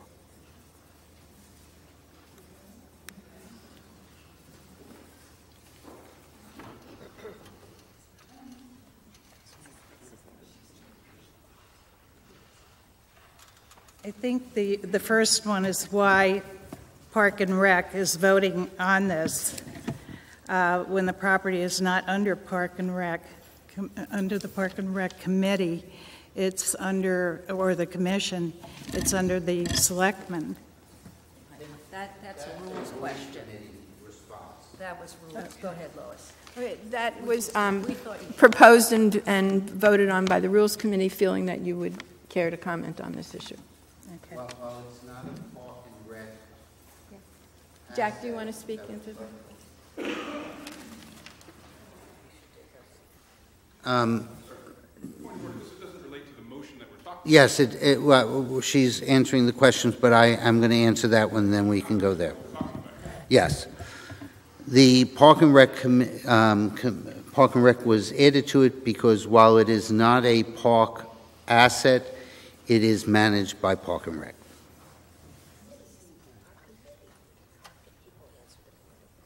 What is One second. Yeah, please. Oops. The motion on the floor is to adjourn the vote until the September meeting. I don't think we should be getting into the substance of the proposed resolution at this time. Agreed.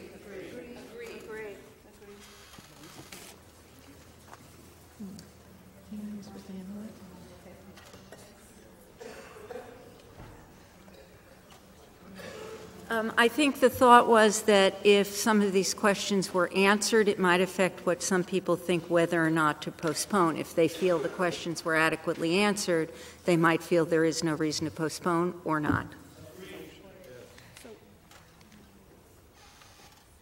Lois, I'm going to talk on this postponement. Okay.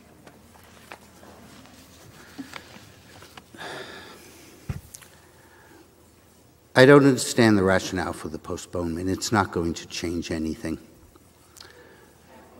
Let me finish what I have to say.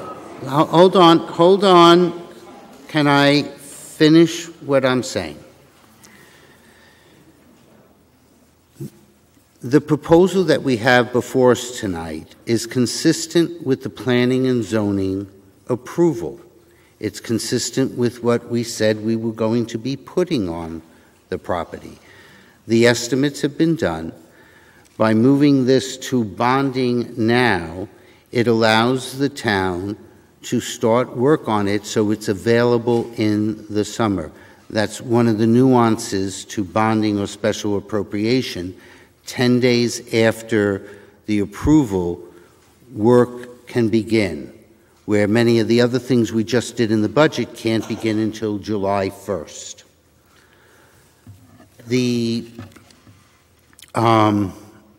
There have been ample discussions at the P&Z public hearing on this.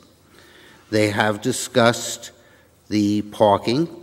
They have discussed the shed, which is limited. I don't know what the final size of the shed would be, but it could never be more than 1,000 feet because that's what's here in the purchase agreement. And so we can either move this asset forward so it's available for all members of the community to use it, or we can delay it for the summer, which means that only the people that live in this vicinity can get to it because the public parking is stopping. That was part of the special permit. That's why the parking lots need to be built, because temporary parking on grass was not allowed by P&Z. So I have a letter that better explains it over here from John Sinney that was sent out earlier today because he couldn't make it. But that would be on substance, not on postponement. I'm against postponing it. We're going to gain nothing by it.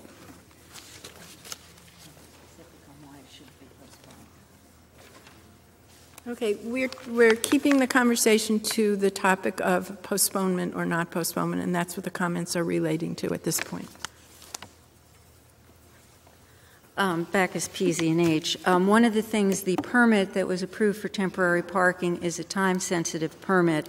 I don't know exactly when it expires, but when it expires, there can be no more temporary parking, according to the way the planning and zoning permit has gone.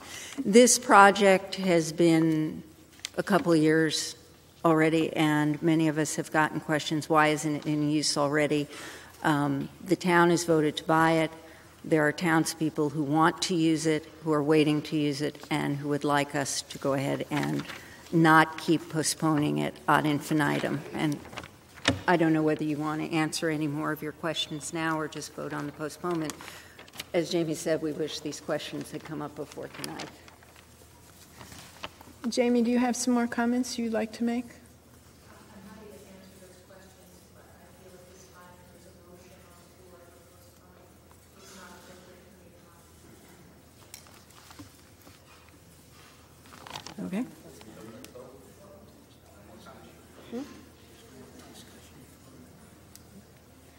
Is there any other people that would like to comment on the postponement? Sure.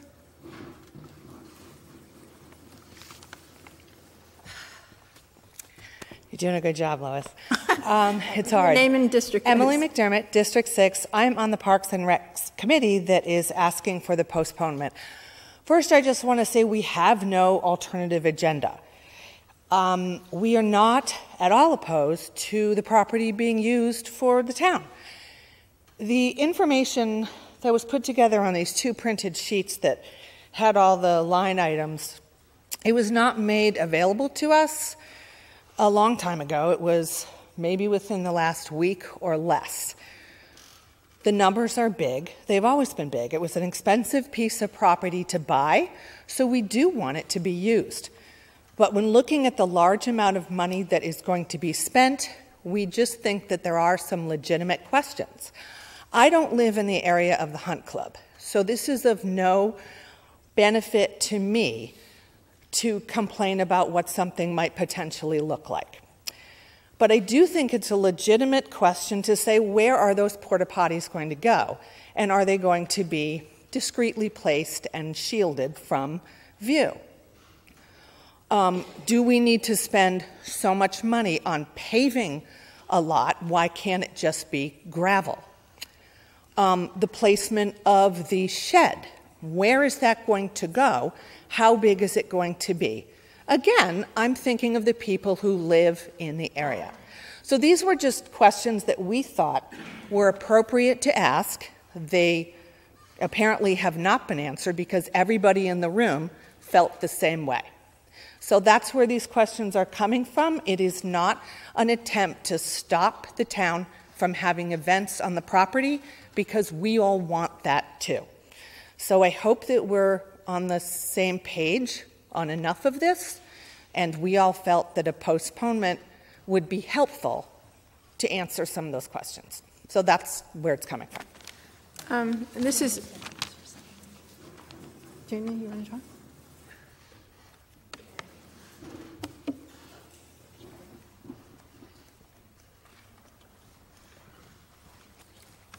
Ed Washeka, District 3. We've had two people that came up here and asked questions. Jamie tried to answer the questions, wasn't allowed to answer the questions, so I think we should let her answer the questions. Thank you. Appreciate that.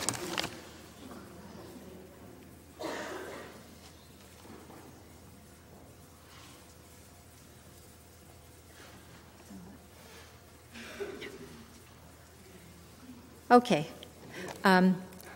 Diane, I'd love to answer your questions. So I think that Jack and Lois have already answered the question about why Parks and Rec was asked to engage and vote on this.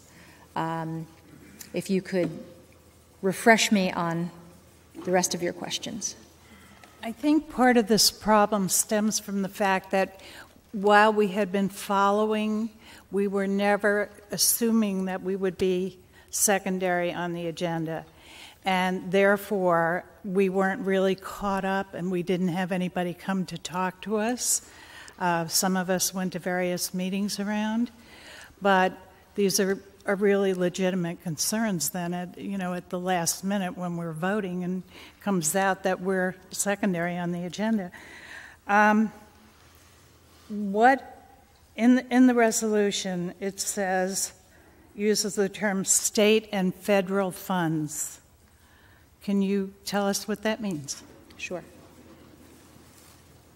I would like to say that the Parks and Rec Commission has been fully engaged in the detailing of this project. So I understand that, but because we're on the RTM and it doesn't come under us, it came under selectmen. I think probably we didn't follow it as closely as we could have. Had we known we would be voting on this. The reference in the bond resolution to state and federal grants that may be available is a standard piece that they put in all the bond resolutions so that if such grants are available, that it's reflected that they're part of the full appropriation. We don't expect that there are, at this time, any state or federal grants available for the project, but it's just boilerplate language. Okay. There was no anticipation of applying for any state or federal grants for this project.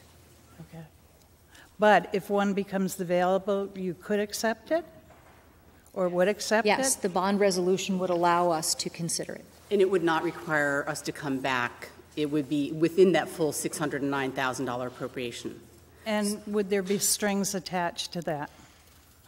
With a state or federal grant, you never know. So that would be something that would have to be evaluated if one became available, but I just want to be upfront. We don't expect that. We're not seeking any. We don't believe that there are any available. And we would always adjudicate that with Town Council and the Board of Finance. The size of the shed, I think we started out with a 1,000-foot shed we were talking about. Where did that get to at the end, the shed? It has always been from day one not to exceed 1,000 square feet. Okay. So there's been no change in that criteria from the beginning of the project. And the placement of that shed? Yes, the placement of that shed was detailed in the Redness and Mead schematic design plans, and it is on the southwestern corner of the property to the south of the western parking lot, if you will. Mm-hmm. And it's anticipated that that would be the location of, until such permanent not to exceed 1,000 square foot structure can be built, that would be the location fully screened of a porta potty that would be placed seasonally and in a place that wouldn't interfere with the line of sight of any of the neighbors. All right. There were a lot of concerns about the amount, $739,972. Opinion of probable construction costs from Redness and Mead. Mm-hmm. And I guess the question is, we went from that amount to the 609. I know some things were done in-house, mm-hmm. but why the difference, the big difference there? And so I'll just answer that one first. It's just a fine. Would you be choosing to do all of those things that are on there because this is pretty expensive? I think our committee was worried about the amount. Well, go ahead. I went over the proposed cost with our Public Works Director, and we felt that some of the items we could do internally. There were some things such as the fill or the topsoil that we would already have, that we did not have to go out and purchase. And then there was a number of pieces of the work that we could actually do internally. So that's why we felt we could get it down from the $700,000 to the $600,000. Okay. But we don't really know which of those items. We weren't clear on which of those items it would be done in-house. Pavement versus gravel was the big question some people had here. I'm happy to answer that. Craig Flaherty was quite clear when he made the presentation about the construction of the parking areas porous asphalt is actually environmentally a better installation than gravel. When gravel and soil interact with the oils from cars, it creates an impervious surface that is less desirable for good drainage. The porous asphalt will make for better drainage. Mm-hmm. Okay. I think the screening was another thing of what type of screening, how far these would be, the setback would be from the road, from the neighbors across the street.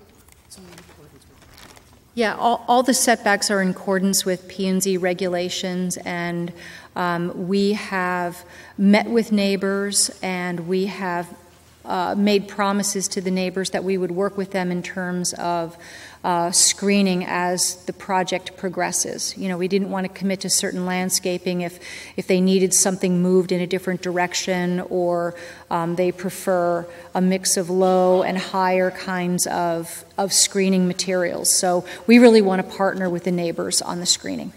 Okay. I just want to say that our committee is very much in favor of doing something there, but we just want to be certain what we're voting on tonight. And I think there are probably other questions that we would have liked to have explored and gone through having a little bit more time with. So I'd like to invite any of my committee members to come up if they have any other questions. And sure.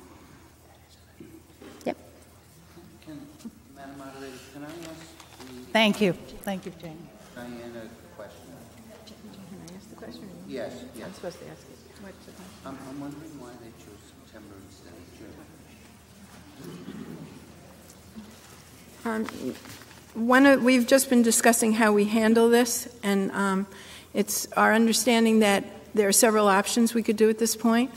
You could withdraw the request and let us discuss it and vote, or we could withdraw the request and change the date to voting in June instead of September, which allows you more time, but we don't lose the whole summer to go ahead with this project if that's possible. And so it's a decision on how, or we could withdraw completely, and propose that we postpone till June, or leave it and postpone it to September and have the group vote on it. Is there, and the point of June is that you have chance, that there's more public, that you can get more information, and secondly, that we can get things moving this summer and get this available to the public. So would you like to? I cannot withdraw this at this point because I think, it's the whole committee here, and based on the fact that we had this meeting and we had an hour to discuss all of this, we really need more time to discuss it, so I would not withdraw it. Okay. Then, as far as... Then we... John?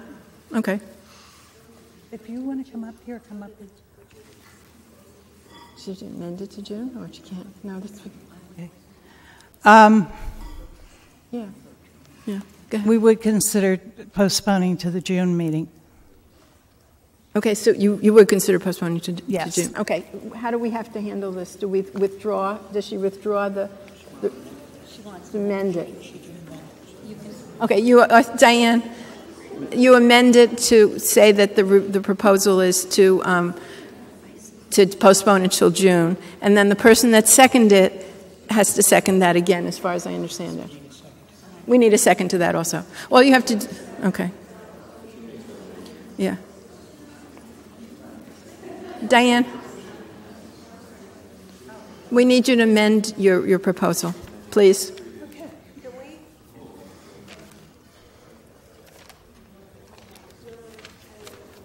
All right. Just look at this. I move that we postpone item 19.9 to the June 2019 RTM meeting. Do we have a second? Okay. Is somebody calling the question on this now? Yes.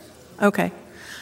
So now the RTM members vote on the table is the plan to postpone further discussion and the vote on this on 19 what are we talking about? 19-9 until our June meeting. Okay? No, there's no public comment at this point. Because we're not discussing the issue, we're just discussing the postponement. So.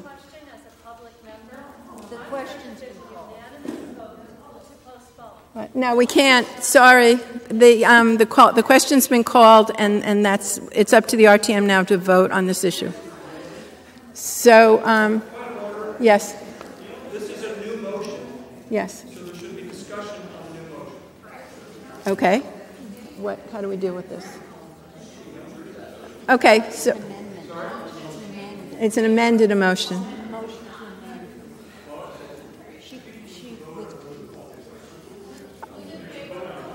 Vote on calling the question. Oh, okay, that's true. Wayne, what would you like us to do? Do we vote on calling the question?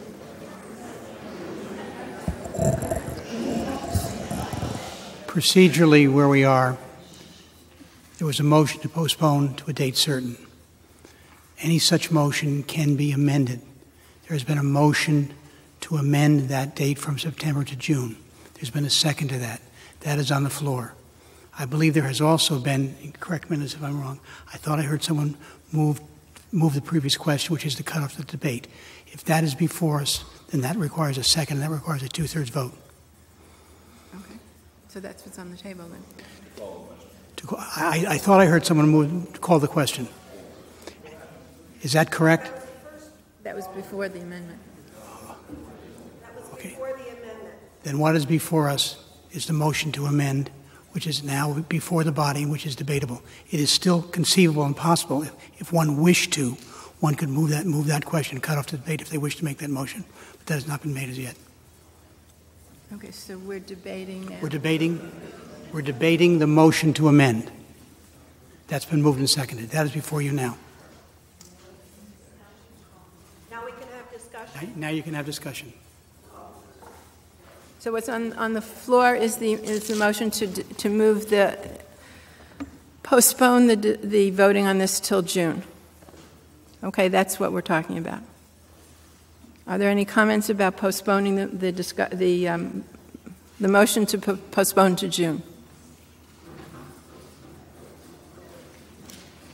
That would be nice. Ed Washeka, District 3. I just think we should vote no on this postponement and then vote to approve the original resolution. Okay. Resolution. Carolyn? Caroline Luz, District 6. Just what do we call this new vote? What, for those who have to take the measure, yes. Right. So I don't call it 19-9. I just call it a motion to amend. That's all I want to know. Okay. Any more discussion on the motion to amend? Okay, then.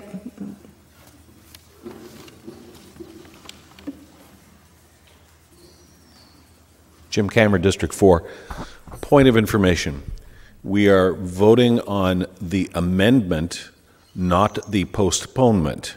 Is that correct? We're voting on an amendment, which would be to put off the debate and put off the issue until June as opposed to September. Okay, so we're voting on the amended proposal to postpone to June. Then we get to vote on the main motion. Okay. On the motion to postpone the discussion in June, because we've changed it from September to June. Is that correct? No. No. Okay. It's not quite as difficult as we might think. What is before the body now is a motion to amend. Right. To postpone to a date certain. So the motion you are voting on is whether or not you want this postponed until June. Oh, okay. That's the issue. That's the only issue. Okay. Thank you. Thank you. So we're voting on, John? Right. No, September's gone because that's been amended. She's withdrawn. She's changed it. That's correct. We're voting on now whether we're postponing till June or not postponing and going back to discussing the resolution. Okay? So all in favor? Go ahead. Cheryl Russell, District 2. We're voting on this to June, and I think that Diane made the right decision, as I'm on Park and Rec also, because if we do it out to September, we would lose the summer. And that wasn't our intent, to make this a big hoopla of this whole thing. Okay. We were just concerned about the financial situation and some ramifications of the state being involved, and if in fact there could be a grant and what exactly strings are attached to that.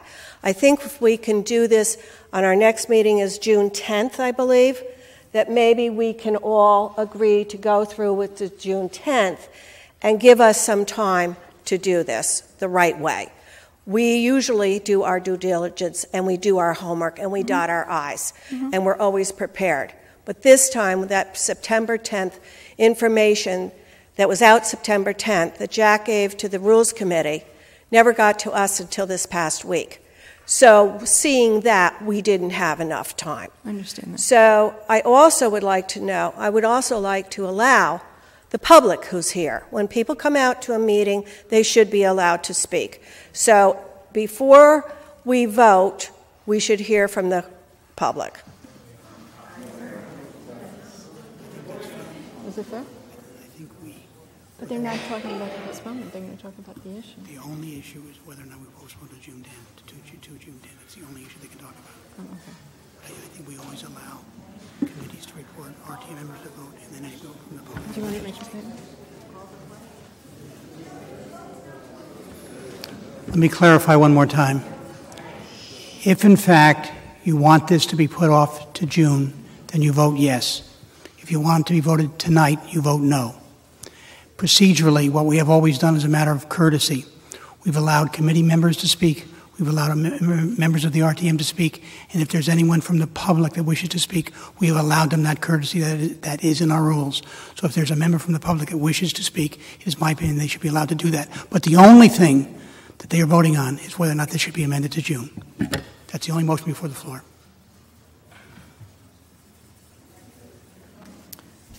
So is there anyone else that wants to speak about the motion of postponing the vote to June?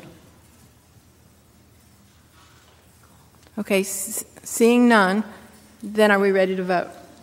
Okay. All in favor? Did you decide? Yeah, the public had the opportunity. But we're only talking not about the issue. We're talking about postponing the vote to June. No, it's just about the vote, not about whether or not we support or against the resolution. I'm Lauren Callahan, and I do live in the neighborhood. We need your address, please. 561 Middlesex Road. Okay. And it concerns me gravely that an issue of such importance to not only our community but to the entire town, with the last iconic piece of land, would actually end up in a situation where only 1 week is had in order for people to become fully educated on this issue. It's completely inappropriate. The second thing, well, I heard you say it was a week. You've only had it for about a week. Is that correct? Well, some people, I think if we go back and review the record, that's what I heard. Sorry. The second thing that makes me incredibly certain that this needs more education and more synergy and more collaboration is that I've heard two factually untruth comments. Mrs. Hennessy, you said that you actually had support Lauren, we're of talking about whether we postpone or I know, not. the neighbors. If you would like to take this time over this next month to actually re-engage with the neighbors and find out if you have support of this program, because you put on record that you do. And I would imagine, well, I heard that you said that the neighbors agreed. The neighbors don't agree. Then make sure that they still agree when you go and spend the $600,000. Okay, can we Jamie mentioned that she's working with the neighbors. So again, take this month to make sure that you are working with the neighbors instead of passing something through where we don't even know exactly what's going to be in front of us. Let us be camaraderie with you, collaborate with you to make sure that those things are put in the places where you're actually building a beautiful field and park as you envisioned, not where you're railroading it through when the RTM doesn't, or the Parks and Rec don't even know where things are going. Thank you. Anyone else? We good? We're going to vote. So what's in front of us is voting on the postponement, the resolution, the proposal to postpone the voting on this issue, further discussion and voting on this issue to our June meeting. All in favor, please rise.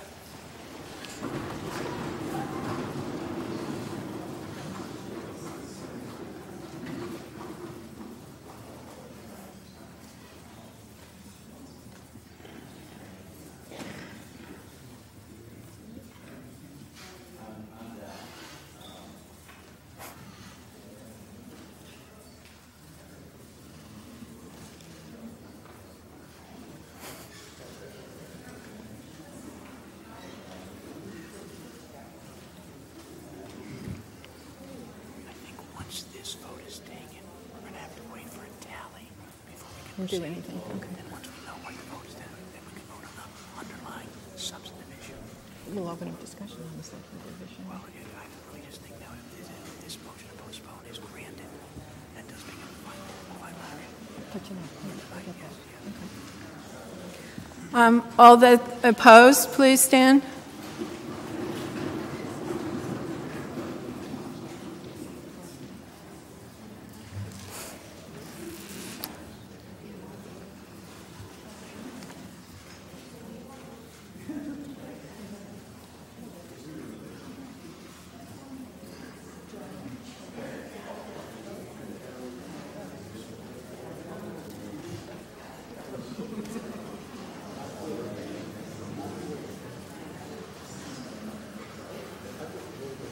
Okay, anybody abstaining, please rise.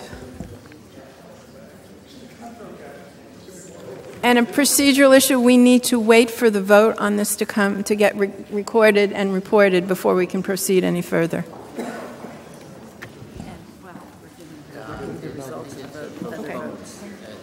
While we're waiting, the vote on 19-7F, the mill rate was 81 in favor, none opposed, and no abstentions. On 19-8, the vote was 79 in favor with 2 abstentions.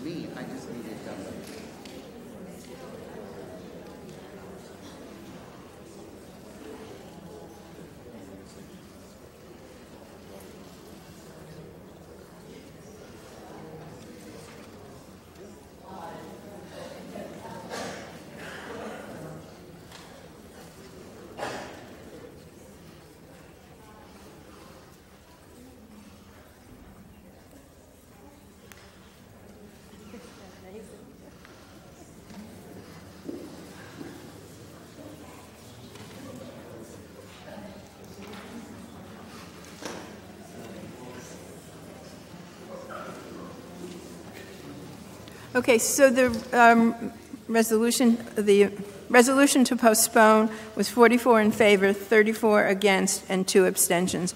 So we will stop talking about this and bring it up at our June meeting. And moving on to 19-10, and I'm turning it back over to Joanne. Thank you, Lois.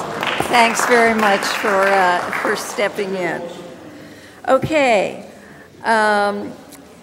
Next up is 19-10, consideration and action on appropriation of $558,250 for the Hindley School roof replacement project and authorizing the Oh, sorry. Better? 19-10, consideration and action on appropriation of $558,250 for the Hindley School roof replacement project and authorizing the issuance of bonds and notes in the amount of $558,250 to meet said appropriation. Mr. Davis.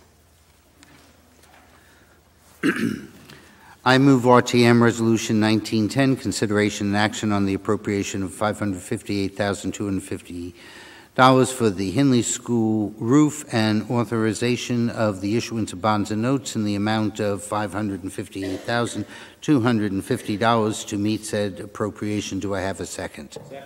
Thank you. If there's no objections, I propose to waive the reading of the resolution. Basically, it's a partial rebuild of the roof. The roof leaks, needs to be fixed.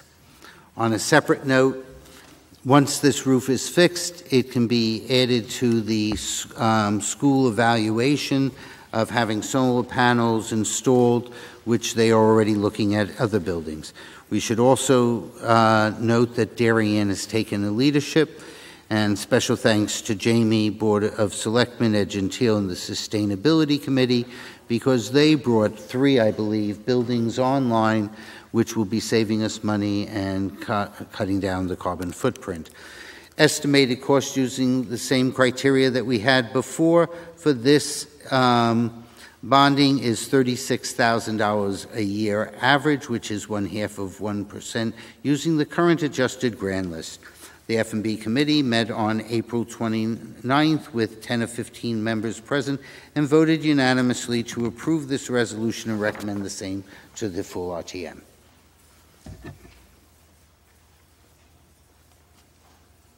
Other committee chairs? Elected officials? Members of the RTM?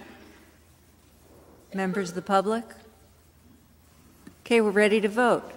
All in favor, please rise.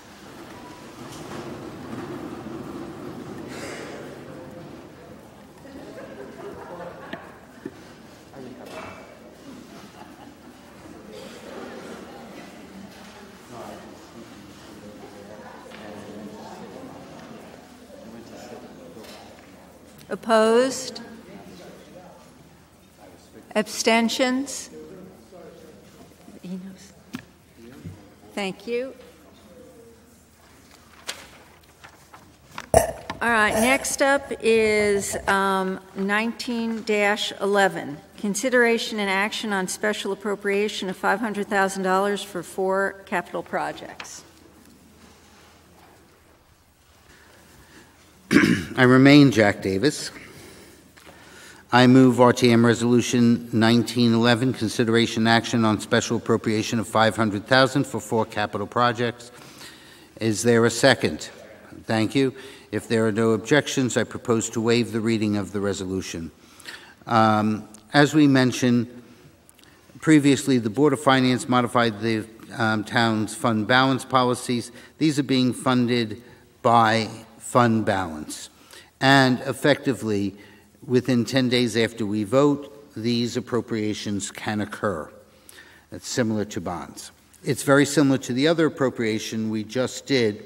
While it's associated with the budget for 2020, this will actually be a 2019 appropriation. The minimal fund balance is pegged at 12% for budgeted revenues. The Board of Finance reviews potential liabilities such as the loss of personal property car taxes, and the town being required to contribute to the state teacher pension fund, Cash flows and other potential liabilities are considered. Anticipated year-end contributions to fund balance based upon government efficiencies during the course of the year are also taken into account. Based upon this analysis, the Board of Finance determined potential available funds and decided that $500,000 was available for the following 4 projects: $200,000 for our sidewalk installations, $175,000 for the Norotan Ledge intersection design, which Ed Gentile explained to this body in, I believe, January, and is part of the town's part of the COG grant. $50,000 for short lane construction design, and $75,000 for the Holmes Elementary School, replacing the RTU with a gas-fired HVAC unit for the school's cafeteria. F&B met with 10 of 15 members present and voted unanimously to approve this resolution and to recommend the same to the full RTM. The vote on 19-10 was 77 in favor with 2 abstentions. Are there any other committee chairs who wish to report? Elected officials? Members of the RTM? Members of the public? Okay, ready to vote. All in favor of 19-11, please rise.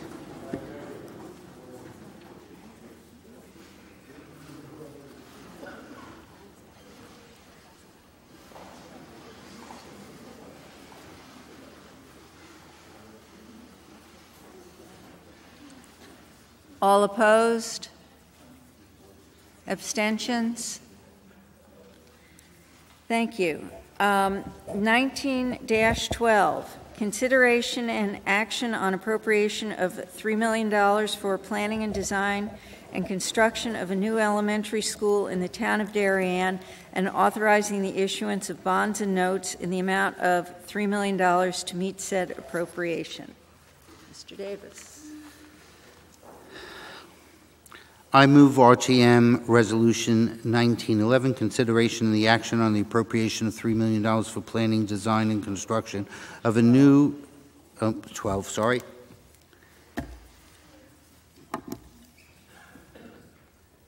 Consideration and action appropriation of $3 million for the planning, design, and construction of a new elementary school in the town of Darien, and authorizing the issuance of bonds and notes in the amount of $3 million to meet said appropriation. Do I have a second? If there's no objections, I propose to waive the reading of the resolution. This resolution was approved by the Board of Selectmen on April 23rd meeting. F&B met on April 29th with Kip Coons, Board of Selectmen member and Building Committee chair present. This appropriation is needed now. The preliminary appropriation is intended to fund certain expenses that the Archridge Building Committee must incur to get the project underway and prepare for the possible state grant approval. The bulk of the cost anticipated to be funded through this appropriation is architect engineering fees. Also to be funded are fees for testing and the studies that must be done early in the process, such as site survey update, marking of wetlands, hazardous material testing in an existing school, traffic study, groundwater testing. The Oxridge Building Committee also anticipates hiring a consultant to assist with the state grant approval process. Last expense anticipated is the appropriation is preliminary fees for a construction manager. Education specs were delivered by the Board of Ed in the fall of 2018. The Board of Selectmen has empowered a building committee, and much work has already been accomplished to set the above actions in motion, including but not limited to meeting with state officials, architects, and construction managers. This is a timing need that the RTM should understand. The town needs to have a full appropriation to be approved by all government bodies by the end of the fiscal year, which is June 30th, to be eligible for the current state funding grants associated with Darien. The committee is aware of the school building requirements, which is an example, 900 square foot per classroom, to be eligible for state grants, as well as other requirements. The current grant percentage for the town of Darien is 10.7%, with the potential of an additional 5% for the ELP being moved into Ox Ridge. Grant percentage levels for Darien are anticipated to be significantly reduced in the next fiscal year for our town. As such, failure to do this could result in the loss of millions of dollars to our community, for which our taxpayers will have to pay because the price of the building is not changing. Tonight, we're only dealing with the $3 million. In June, the RTM will address an estimate to the best extent possible based upon timing for the full appropriation. We're not here to talk about that tonight. We're here to give them the $3 million to move this forward.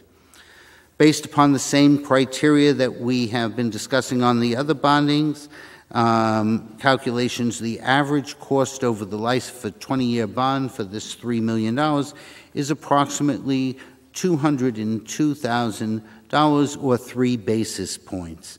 The F&B committee met, as I said, on April 29th with 10 of 15 members present and voted unanimously to approve this resolution and recommend the same to the full RTM.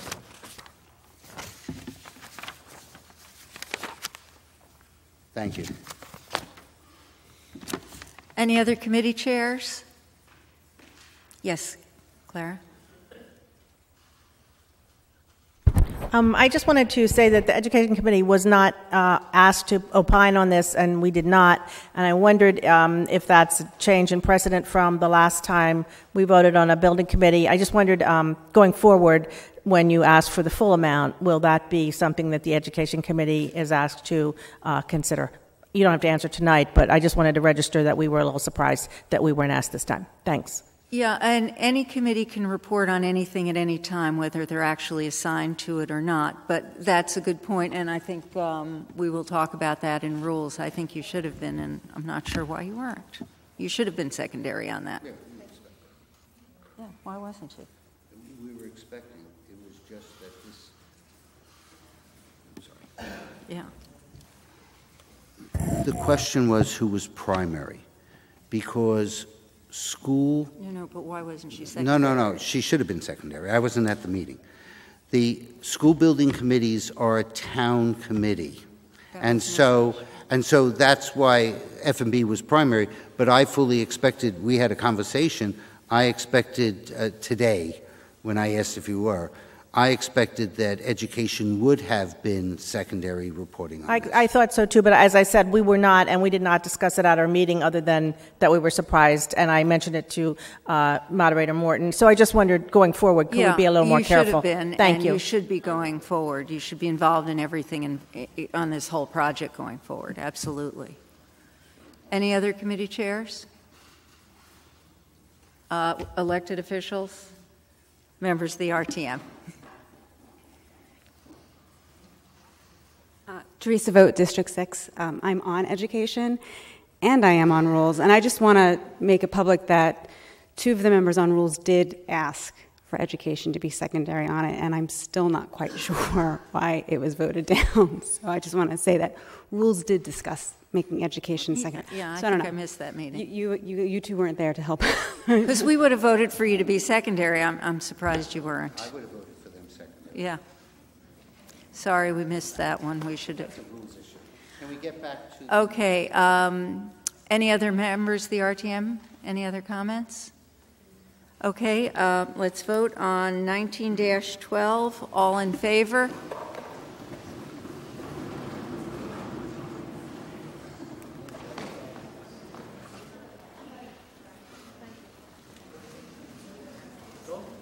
I'm done. You're done? My term begins tomorrow. No, I'm done. All opposed? And before you all leave, we can't quite adjourn yet. We have to have the vote. We got opposed? Abstentions? Okay. The vote on 19-11, the special projects was 79 in favor, none opposed, and no abstentions. And as soon as we get this vote tallied, I can entertain a motion to adjourn, but we have to wait for the vote to be tallied.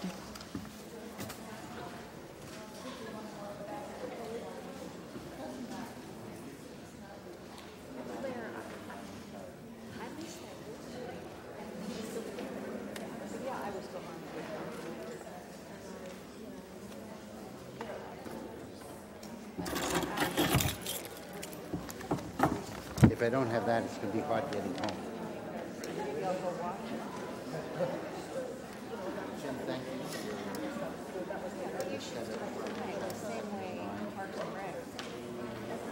As always. Love. Yeah, I know. That's been a problem getting information. Sorry about that. But you should have been.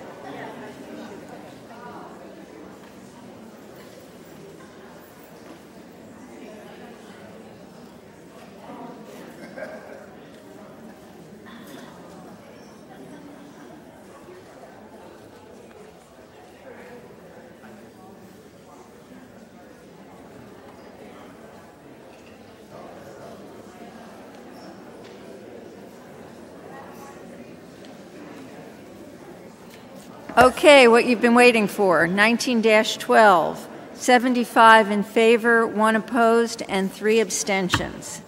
We are done. Do we have a motion to adjourn? Second? Thank you all. Have a good evening.